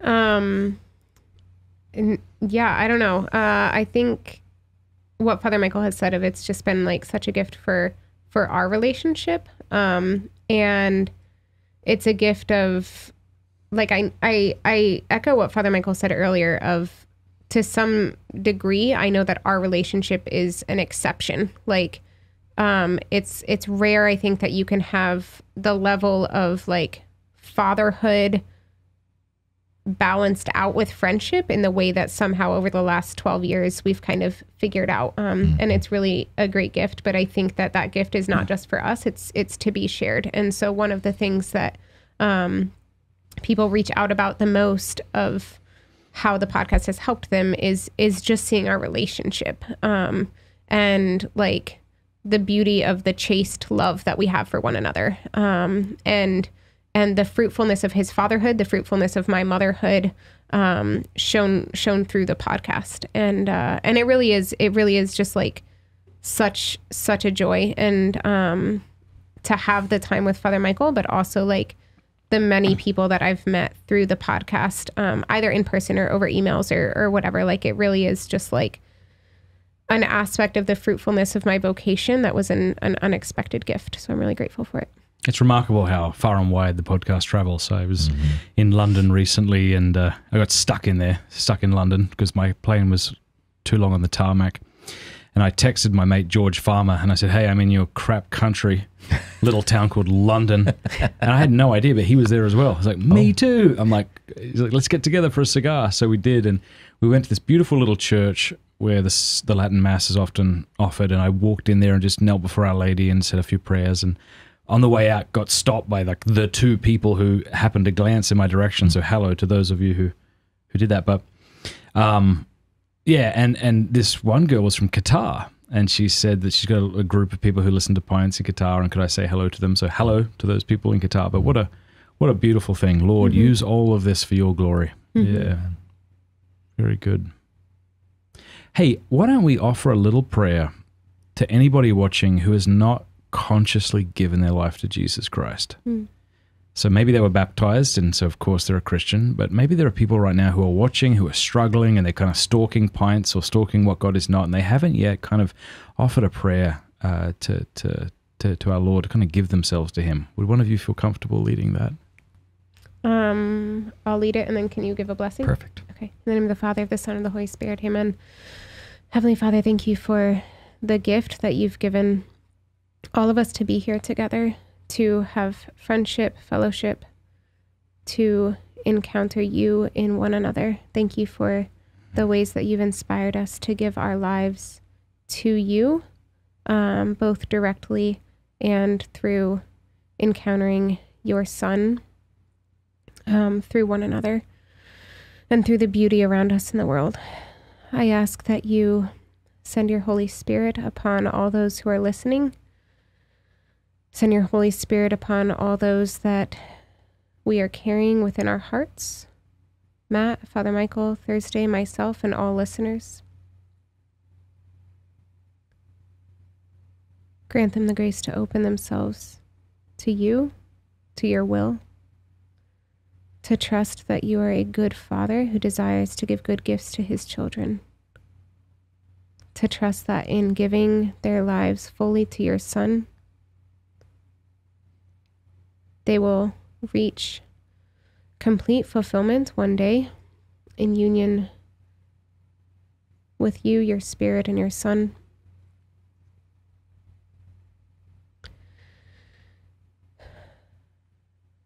Grant them the grace to be vulnerable, particularly to be vulnerable to you and to your will. Grant them a deep trust, the gift of faith, the gift of hope, the gift of love, that they may realize their identity, that they may be espoused to your Son, that that spousal union may be fruitful and bring forth life.